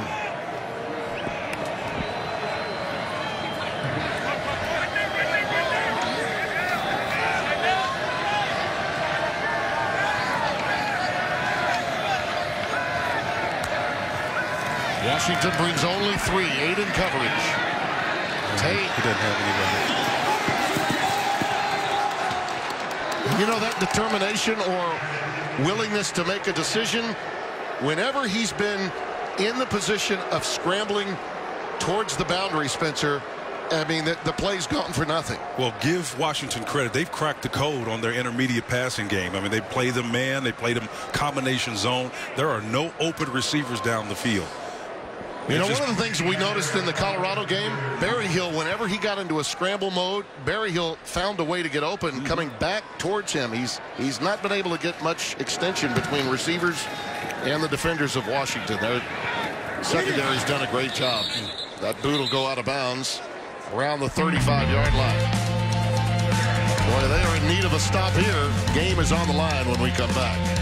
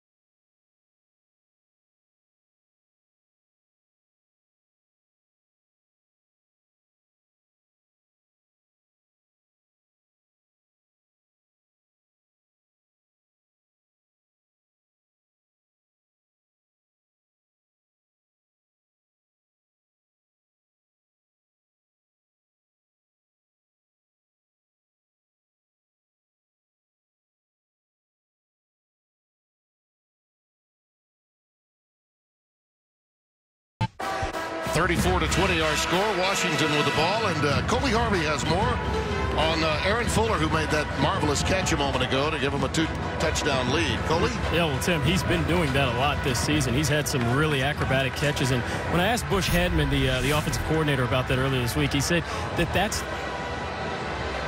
he actually sees that from Fuller in practice, and of course carries over to games. On first down, McGrew. This is a huge series here, Spencer. Scotty Young is playing like it is. He came up and forced that time. Next job of keeping the damage minimal. Gives another opportunity on the offensive side if they can force Washington to punt. Well, Washington's been really in gear in the second half.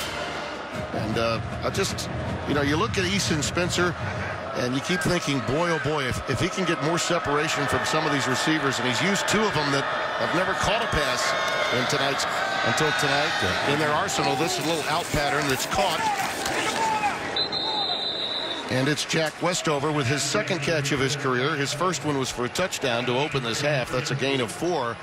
But boy, oh boy, if he gets a little separation with his receivers, there's no telling what he might do the rest of the season. He's impressive again, and I think he doesn't have a lot of weapons, but he's got the measurables to be sure. Just a tall, rangy, big-arm quarterback that can see the entire field. And he can run it, too. Yeah, he can. He's more mobile than most people think. 3rd down 6. Big play here for the Arizona defense. Out of the shotgun, pressure off the edge. Looking for Nacua. He's got it. And then some. Puka Nacua won't go down. Finally down at the 10-yard line. Roland Wallace finally hauls him down. This is the kid that Butch Hamden was telling us about earlier in the week, and what a coming out party. Christian Roland Wallace. Again, he's 5'10", 198. He's a freshman, though, Timmy. So the big fella's picking on the youngster on the corner out there, and it paid big dividends. Big-time yardage gain. Let's see how they respond backed up against their own end zone. 3 catches, 97 yards for Puka Nacua in tonight's game. Go back to McGrew. Tony Fields with a stop. And you see, this is an emotional game, college football. Flag is down, and you could just see the collective shoulders of the Arizona defense slumber as that last series for their offense ended the way it did.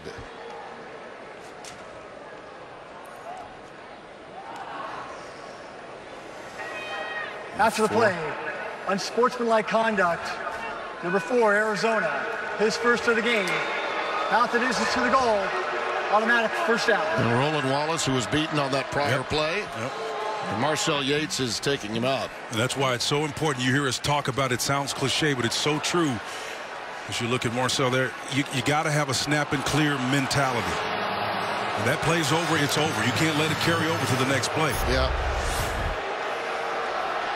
Back if he was retaliating. Yeah, he was responding. That was a nice acting job. Yeah, that was Trey Adams, 72, that initiated tackle. it. Yeah, you got to keep your composure. That's touchdown. That's costly. Ahmed.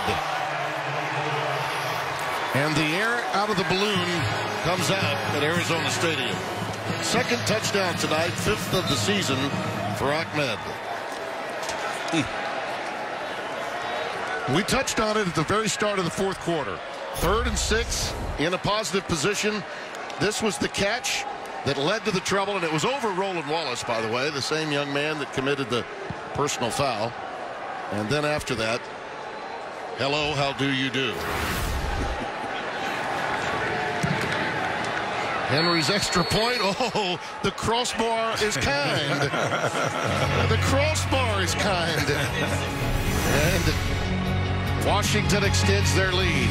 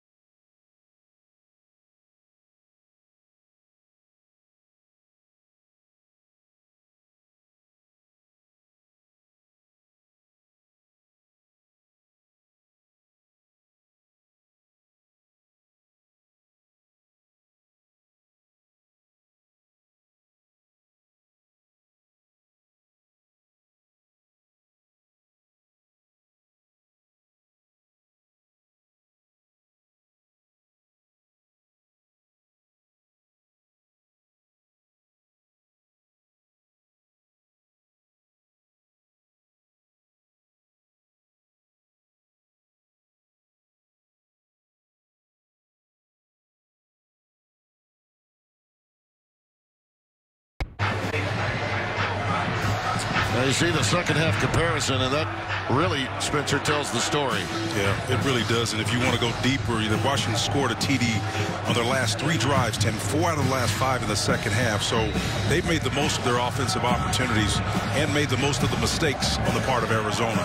It's been a tale of 2 halves, and they did a great job to Chris Peterson and his crew making adjustments, coming out strong, scoring on the initial drive of the second half. I'll tell you, it's been lights out ever since. It was really 2 stories in the first half. Arizona dominated the second quarter, Washington the third, and then emotionally unable to get beyond that. The Wildcats just struggling and not being able to make some plays. Well, our All-State Mayhem moment, and this was one of those gifts in that unfortunate first quarter for Khalil Tate. And again, credit Washington's defense for much of it. That little gift led to a touchdown for Wellington and our All-State Mayhem moment. And then a little extra mayhem. You got to hold on to your shoe, Gallo. You know, you just have to hold on to your shoe. That one's tipped into the air and intercepted by Bowman. You know, and that's just one of those emotional moments, Spencer. It is a kid's game. These are not professionals. They are collegians. And when the air is let out, we sometimes see this. We do have a flag down after the interception. We love all these kids. You know, we coach. They get coached hard, and they give permission to be coached hard. And we can be tough, too, but we love them all. After the play, unsportsmanlike conduct. Defense number 52 on the intercepting team. His first of the game. 15-yard penalty. First down. So that'll go against Nagata. Ariel Nagata, 52 in the aftermath. Wonderful play by Bowman. Bowman. Just incredible. Looked to me as though he had control. He's in good hands. See if this angle is better. Oh, yeah, his arm's underneath it. That's a good catch. I don't know, Timmy.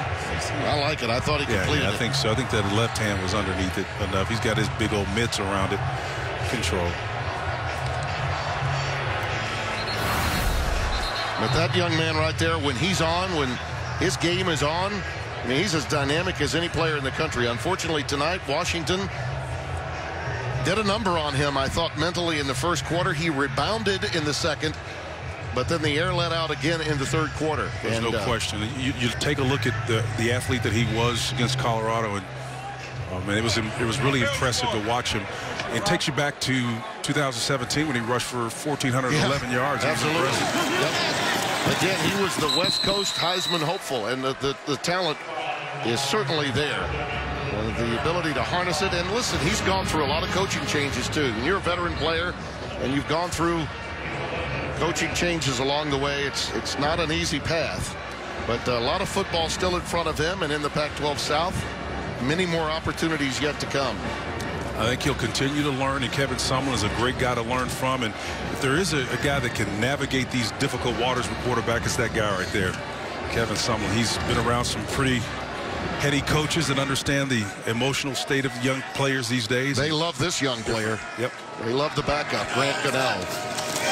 Interesting to see if we see him get the feeling that we may in the next series. Ahmed goes ahead for 6. There he is, throwing it, warming it up.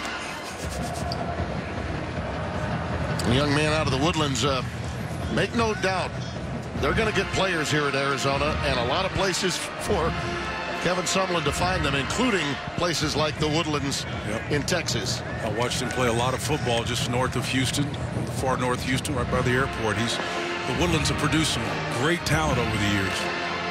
Remember Grant Irons, Carolina's son, and oh yeah, that's going back. Yeah. Second down and 4. McGrew again. Hey, Jew. Nice penetration from Pandy. Pick up a 4. Pandy coming through, number 8. To make that hit, it'll be third down and a yard to go.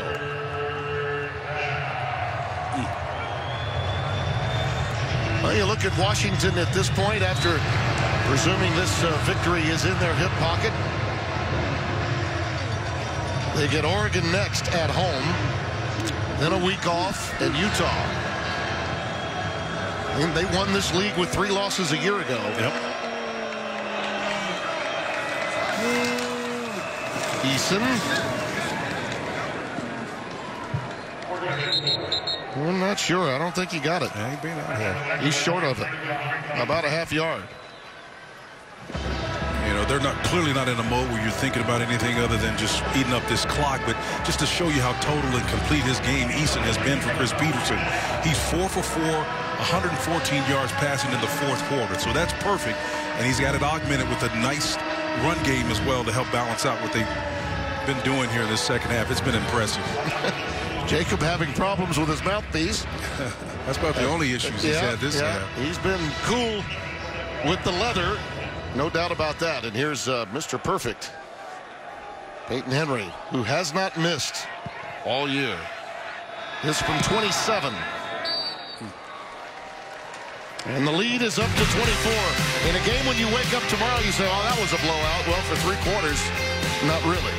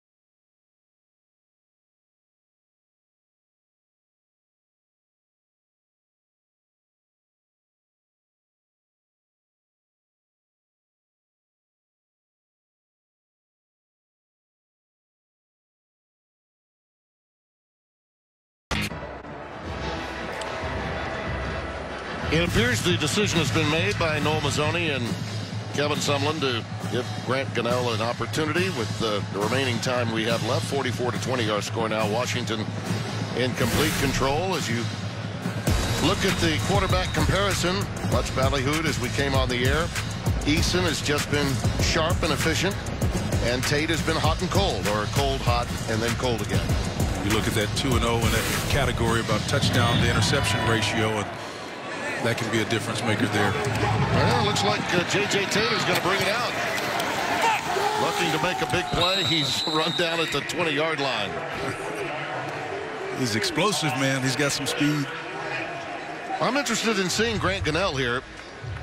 Pac-12 Freshman Player of the Week in his first career start against UCLA. First true freshman to win a first career start at Arizona since Willie Tuatama back in 2005. He's thrown a 75-yard touchdown pass in both games he's played this season, so he's got a big-time arm. More of a traditional drop-back passer. Gets it out quickly to Michael Wiley.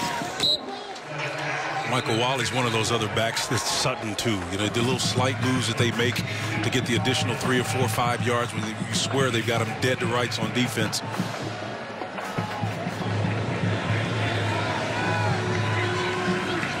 Second down and 6.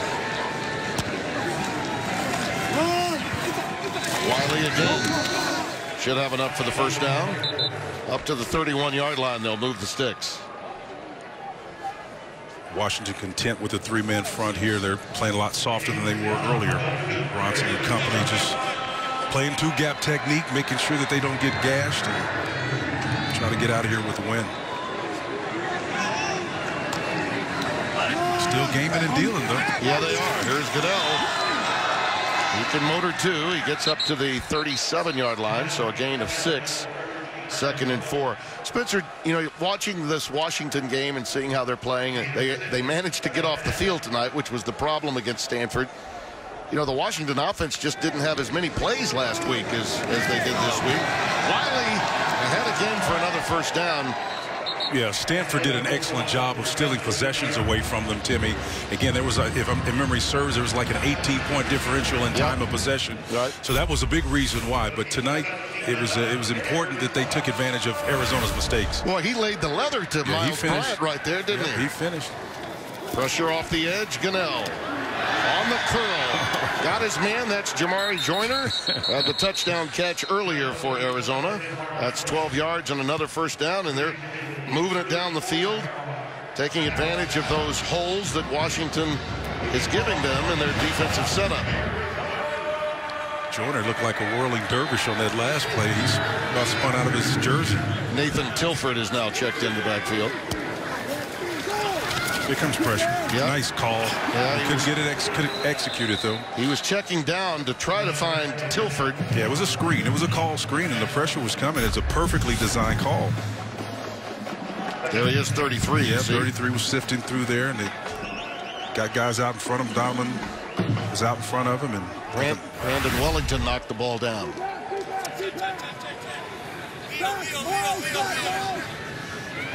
go. Come on, KP. Let's go, Joe. Pressure up the middle. Quick slant, and it's dropped. Joyner had it right between the 1 and the 0. I think he's still running, too, because he was looking at man coverage. It established himself inside. Again, that ball is out. The quarterback knows where he's going and just let it hit him right in the face. You guys, youngsters watching at home, that's why they want you to extend those arms and pluck that ball out of the air. So if it does bobble, you have a chance to catch it on the second hop. Washington had 5 of those last week against Stanford. 5 drops just like that. Quick curl yet again. That was almost an alligator arms catch there by Jalen Johnson, number 9. I don't know. I'm not sure he really wanted that one. Those gator arms out there like, I'll take it, but I know I'm about to get hit. He quickly snatched it and got on the ground. He knew he was about to be hit. Tilford. Spin. Spin, baby, spin. Touchdown. 25 yards for Tilford.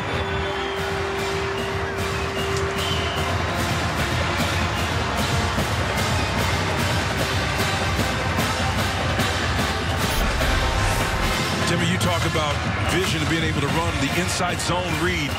You got a guy on the edge. He does a nice job of spinning after initial contact and bounce outside and gets vertical. That's what you need to do, north and south, to score. Nice job of finishing, but better job of instinct and running to find the end zone. That was one time where Washington, in its perimeter, just did not wrap up.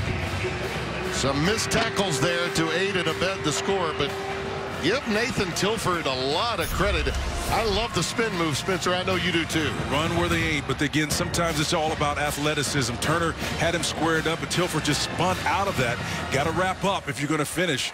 I just love how he's got it. Even though he sees the end zone, he's got that ball high and tight like Tiki Barber used to carry it. Yeah. Ball security, baby. It's about ball security. By the way, I think C.D. Lamb did a lot of that earlier today. He did. Texas is still trying to catch something besides air, trying to tackle him. Every one of his touchdowns, Spencer, there were at least 3 missed tackles by Texas today. No question. Number 5 is now wearing number 98 for Washington. First touchdown since 1:06 was remaining in the second quarter when Arizona had that momentum going into the break.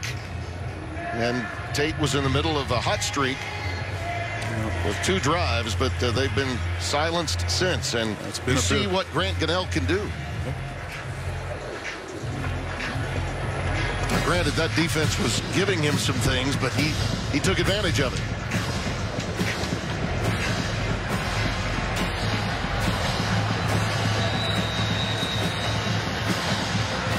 Setting up for the onside. Well, let's see. That's picked up, speared out of the air beautifully there by Kyler Gordon. And boy, what a half for the transfer portal young man from Georgia, Eason. Well, Tim, we talked about him being perfect in the fourth quarter, 4 for 4, 114 yards passing on a couple of drives. But his eyes, you see him control the safety with that one, then go to the out. Nice job of understanding where his open receiver is. And then even when it's man coverage, being able to manipulate the safety with his eyes and go ultimately where he wants to go with the ball. You know what you love about him, Spencer? And you hear coaches talk about it all the time. He's got a gun for an arm, but he can control his heat. You know, it's like a pitcher. You know, you can take a little bit of speed off of it when you need to. Ahmed again. Well, he's been outstanding on the ground. Just a wonderful performance by him tonight. Tony Fields making the tackle. Ahmed, one of the more well-conditioned athletes you'll see, man. He's an instinctive runner. He's got a lot of natural skill and ability, lean cut guy. But he's kind of like smoke through a key hole, too. He can work it through there and find space when it doesn't seem like there is any. 80 yards on the ground. He's been on the receiving end as well.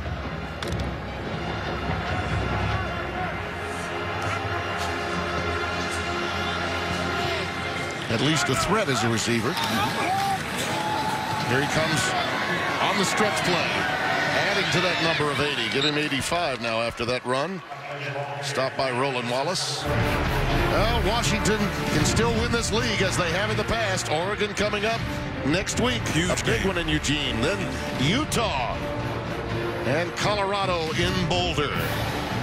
And it closes out with Washington State in the Apple Cup game, and Wazoo coming off that 10-win year a season ago, but they could not handle Washington. Almost always the elements come into play when those two meet in late November, and Mike Leach's team has just not been able to solve the weather circumstances when the matchup of power versus finesse is taking place. Here's McGrew off the pitch.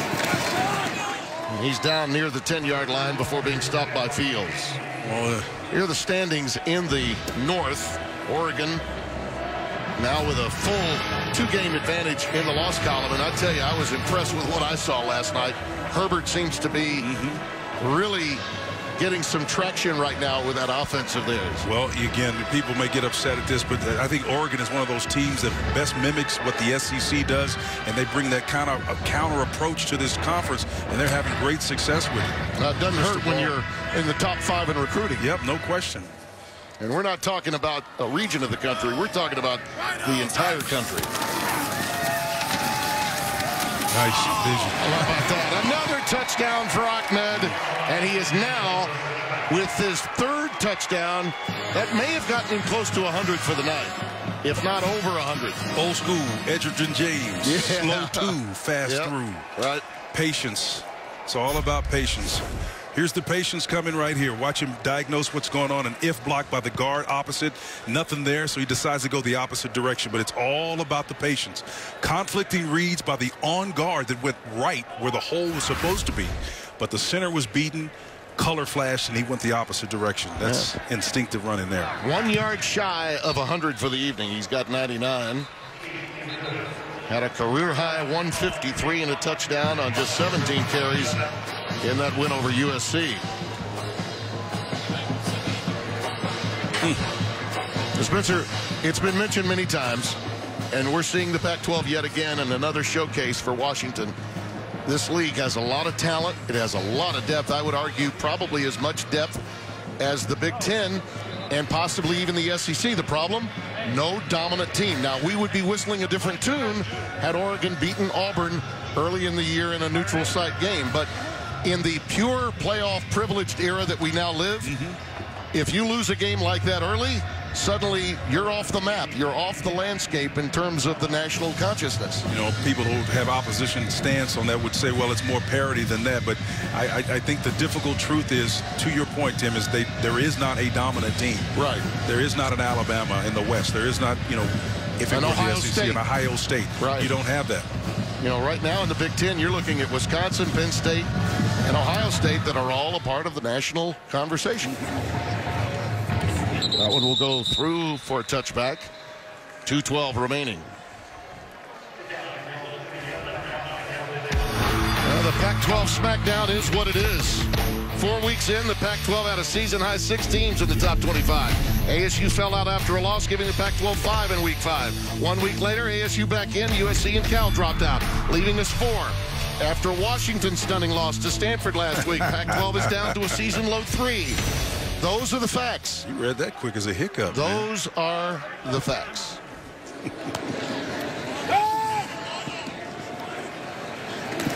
Setting up for the screen. It goes incomplete. Wiley, the intended receiver. 8 different teams have been ranked for 1+ week, tied of most any conference. And I think a lot of times you do measure the strength of a league from the bottom up, okay, not the top down. And that's one of the reasons I think the Pac-12 is truly a very deep league and has a right to say, you know, what about us? We're very competitive. Pass is incomplete. There are some teams like Washington State who's replacing a Gardner Minshew and great quarterback. You expect to have some drop-off, Tim, but some places there's not an explanation for why there is this precipitous drop. Let's take Washington, for example. They lost 9 starters on their defense, but yet they managed to step up and play well against a team that was white hot on the offensive side of the ball. And you know what? Give Jimmy Lake, the defensive coordinator, a lot of credit, Spencer. Former DB, he would not allow Khalil Tate to have the kind of night, the kind of numbers throwing the football as he had against Colorado. And Tate has owned Colorado in every game that he's played. Isn't that a truth? It's kind of endemic to programs where if you happen to have a defensive pedigree, as you look at him there, he's still coaching, man. You're not going to get beat that way. He said we got to stop the run. We got to limit Khalil's designed runs. Must maintain lane integrity. And plaster to the receivers, and that means stick to them. Cover them up, stick them up. Stick to them.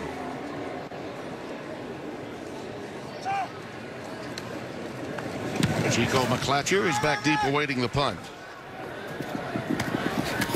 Look out. He almost had a shot there after he got past that first wave. Well, Spencer, we got a flag down around the 45 as poise is becoming a bit of an issue, it appears.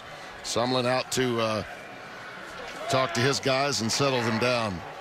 I want to get your thoughts on what happened today. The Georgia loss, what that does in terms of shaking up. During the return, holding number 21 of the receiving team. 10-yard penalty, first down. See, what are your thoughts about Georgia losing? How far do you think they may drop and how it affects the top 4 or 5? Well, in the extension of our conversation just a minute ago, I don't think Georgia's going to drop as much as people think. I know South Carolina wasn't a highly ranked or ranked team up there. They were 2-3 going into the game. Yeah, they were 2-3, not a very good team. But again, you have to look at the personnel too. Familiarity with, Kirby Smart, just understanding exactly how they run their programs. There's a lot of intellectual property exchange there. When you're the pure playoff privileged, your brand name, you don't drop as precipitously. That's right. And I believe Notre Dame suffers more from the Georgia loss than Georgia does today. Yep, and a close call today. Yep. See, Notre Dame needed the Georgia team to stay undefeated to keep their hopes alive with the lack of a 13th data point. And the thing that's interesting, there was a time when Notre Dame could survive that. Yeah, not anymore. Not anymore. Not until they join the ACC full-time. Right. Well, that'll get Twitter going tonight, 3 in the morning, East Coast time. You don't get the 13th data point, that'll really hurt you when you're a one-loss team, and there are several others. Right now, I think we're at 14 after tonight's play, undefeated teams in college football. Did Memphis go down?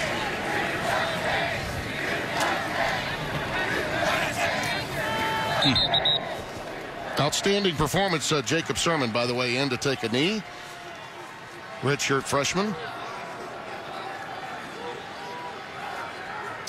The good news for Arizona is that they are still very much a young team with Kevin Sumlin in just his 2nd year, and he'll get it done. We've known this man, Spencer, you and I, a long time. I mean, to think that he's worked, all right, for Joe Tiller after playing at Purdue, Jim Wacker, Glenn Mason, Bob Stoops, R.C. Slocum, even Mike Price at Wazoo back in the day. Well, he's highly respected, and, there was some history-changing events that possibly could have had him someplace other than here, but as it turns out, I think he's where he needs to be. Look at that. First win when trailing at the half since 2015. So Chris Petersen knows he had to earn this one against Kevin Sumlin's team as they still try to continue the building of their program in year number 2. And for Khalil Tate, lesson learned and an opportunity to fight another day. Still so much talent, and for that young man, Spencer, I think, and that's a great show of sportsmanship. Great gesture there. Quarterback to quarterback. He's got it, and all coaches together. Marcel Yates, who's with Chris Petersen for so many years, 9 seasons, Jimmy Lake. A lot of great sportsmanship, and we wish all of them well, including Khalil. And I really enjoyed our conversation with him, but you saw specific signs tonight of the issues that he still must overcome before this season is out. And he's got to get it rectified if he's going to continue to grow. If there's any chance that this team could recover and do well and play out the string in a much more impressive fashion than they did tonight. All right, Coley is down there with Coach Petersen right now. Coley? Yeah, thanks, Tim. Coach, you mentioned to me at halftime that you guys had a little trouble getting some rhythm, especially in that red zone. What happened in the second half there? Yeah, we finally got a little rhythm. We felt good if we could stay on the field. We were very poor in the red zone. We're going to go back to work there again. Really proud of our defense, how they played in that first half. And then our offense got on track, and we played like we'd hoped to play. And now, obviously, you've got Oregon coming next week, important game. What did this win mean going into that one? Yeah, they're all hard to win in this league. And so it's nice to come down to Arizona. And guys played hard, and as always, we learned a bunch about ourselves, and we're just trying to figure out how to take the next step. Yeah, last thing for you, MJ, we noticed, obviously, he had to get carted off. Any update there with him? Yeah, we feel good about where he is. A lot of that was precautionary. So we think we're taking him home with us, and we feel good about where he is right now. All right, that's good news. Thanks very much, Coach. Congratulations to you. All right, thanks, Coley, to Coach for elaborating on that and letting us know, because we were all very much concerned. And you can see the Washington contingent that made its way from Seattle. And these young men getting together. And it was Eason that sought him out, which I thought was a wonderful thing to see. And speaking of that, he's downstairs with Coley right now. Hey, thanks, Tim. I actually got you, Jacob. We were just commenting on the weather, but you guys played a team that had only given up 3 points in the last 3 fourth quarters that they played. How important was finishing in this game tonight? It was huge. I think we had a good meeting in that locker room at halftime, and we came out in the second half. We played our version of football. When we play like that, we're a good team. We know we can play like that. We just got to come out and execute like that every time. And I'm super proud of the guys, the way they battled back in the second half after a slow start. And just all around, everybody played their job and did well today. Yeah, now, obviously you guys on offense took a lot of heat this past week after what happened with the loss to Stanford. Going into Oregon now next week, how important was it to get a convincing win this way? Yeah, no, it was huge. There's always that confidence in the game of football, and I think today will be a big one for us. I think it was a good game to get under our belt in terms of, we started slow, and we really had to get in that locker room and check ourselves, and I think the guys responded to that really well. And guys made big-time plays today. Now they know that, and I think we can operate at a high level when we make those plays. Actually, last thing for you real quick. You said check yourselves. How'd you guys do that? It was just a lot of talk. Guys communicating with each other, just rallying. A lot of it, I kind of spoke up a little bit today. I'm not one of the guys to talk a lot, but today I felt it was necessary. And, like you said, we came out in the second half and played great football. All right, well, congratulations to you. Back to you, Tim. All right, Coley, thank you. A great slate of NFL action is going to come your way tomorrow on Fox, highlighted by Carson Wentz and the Eagles. They'll be taking on the Minnesota Vikings, or in other regional action, Russell Wilson and the Seahawks take on Baker Mayfield and the Browns. You can check your local listings for the game in your area or watch it on the Fox Sports app. Well, I want to especially say thank you to Scott Alexander, who handled our content coordinating tonight under pressure and with some illness. Many thanks to both he and Brett Bender, our entire crew. For Spencer Tillman, Coley Harvey, Tim Brando saying good night from Tucson.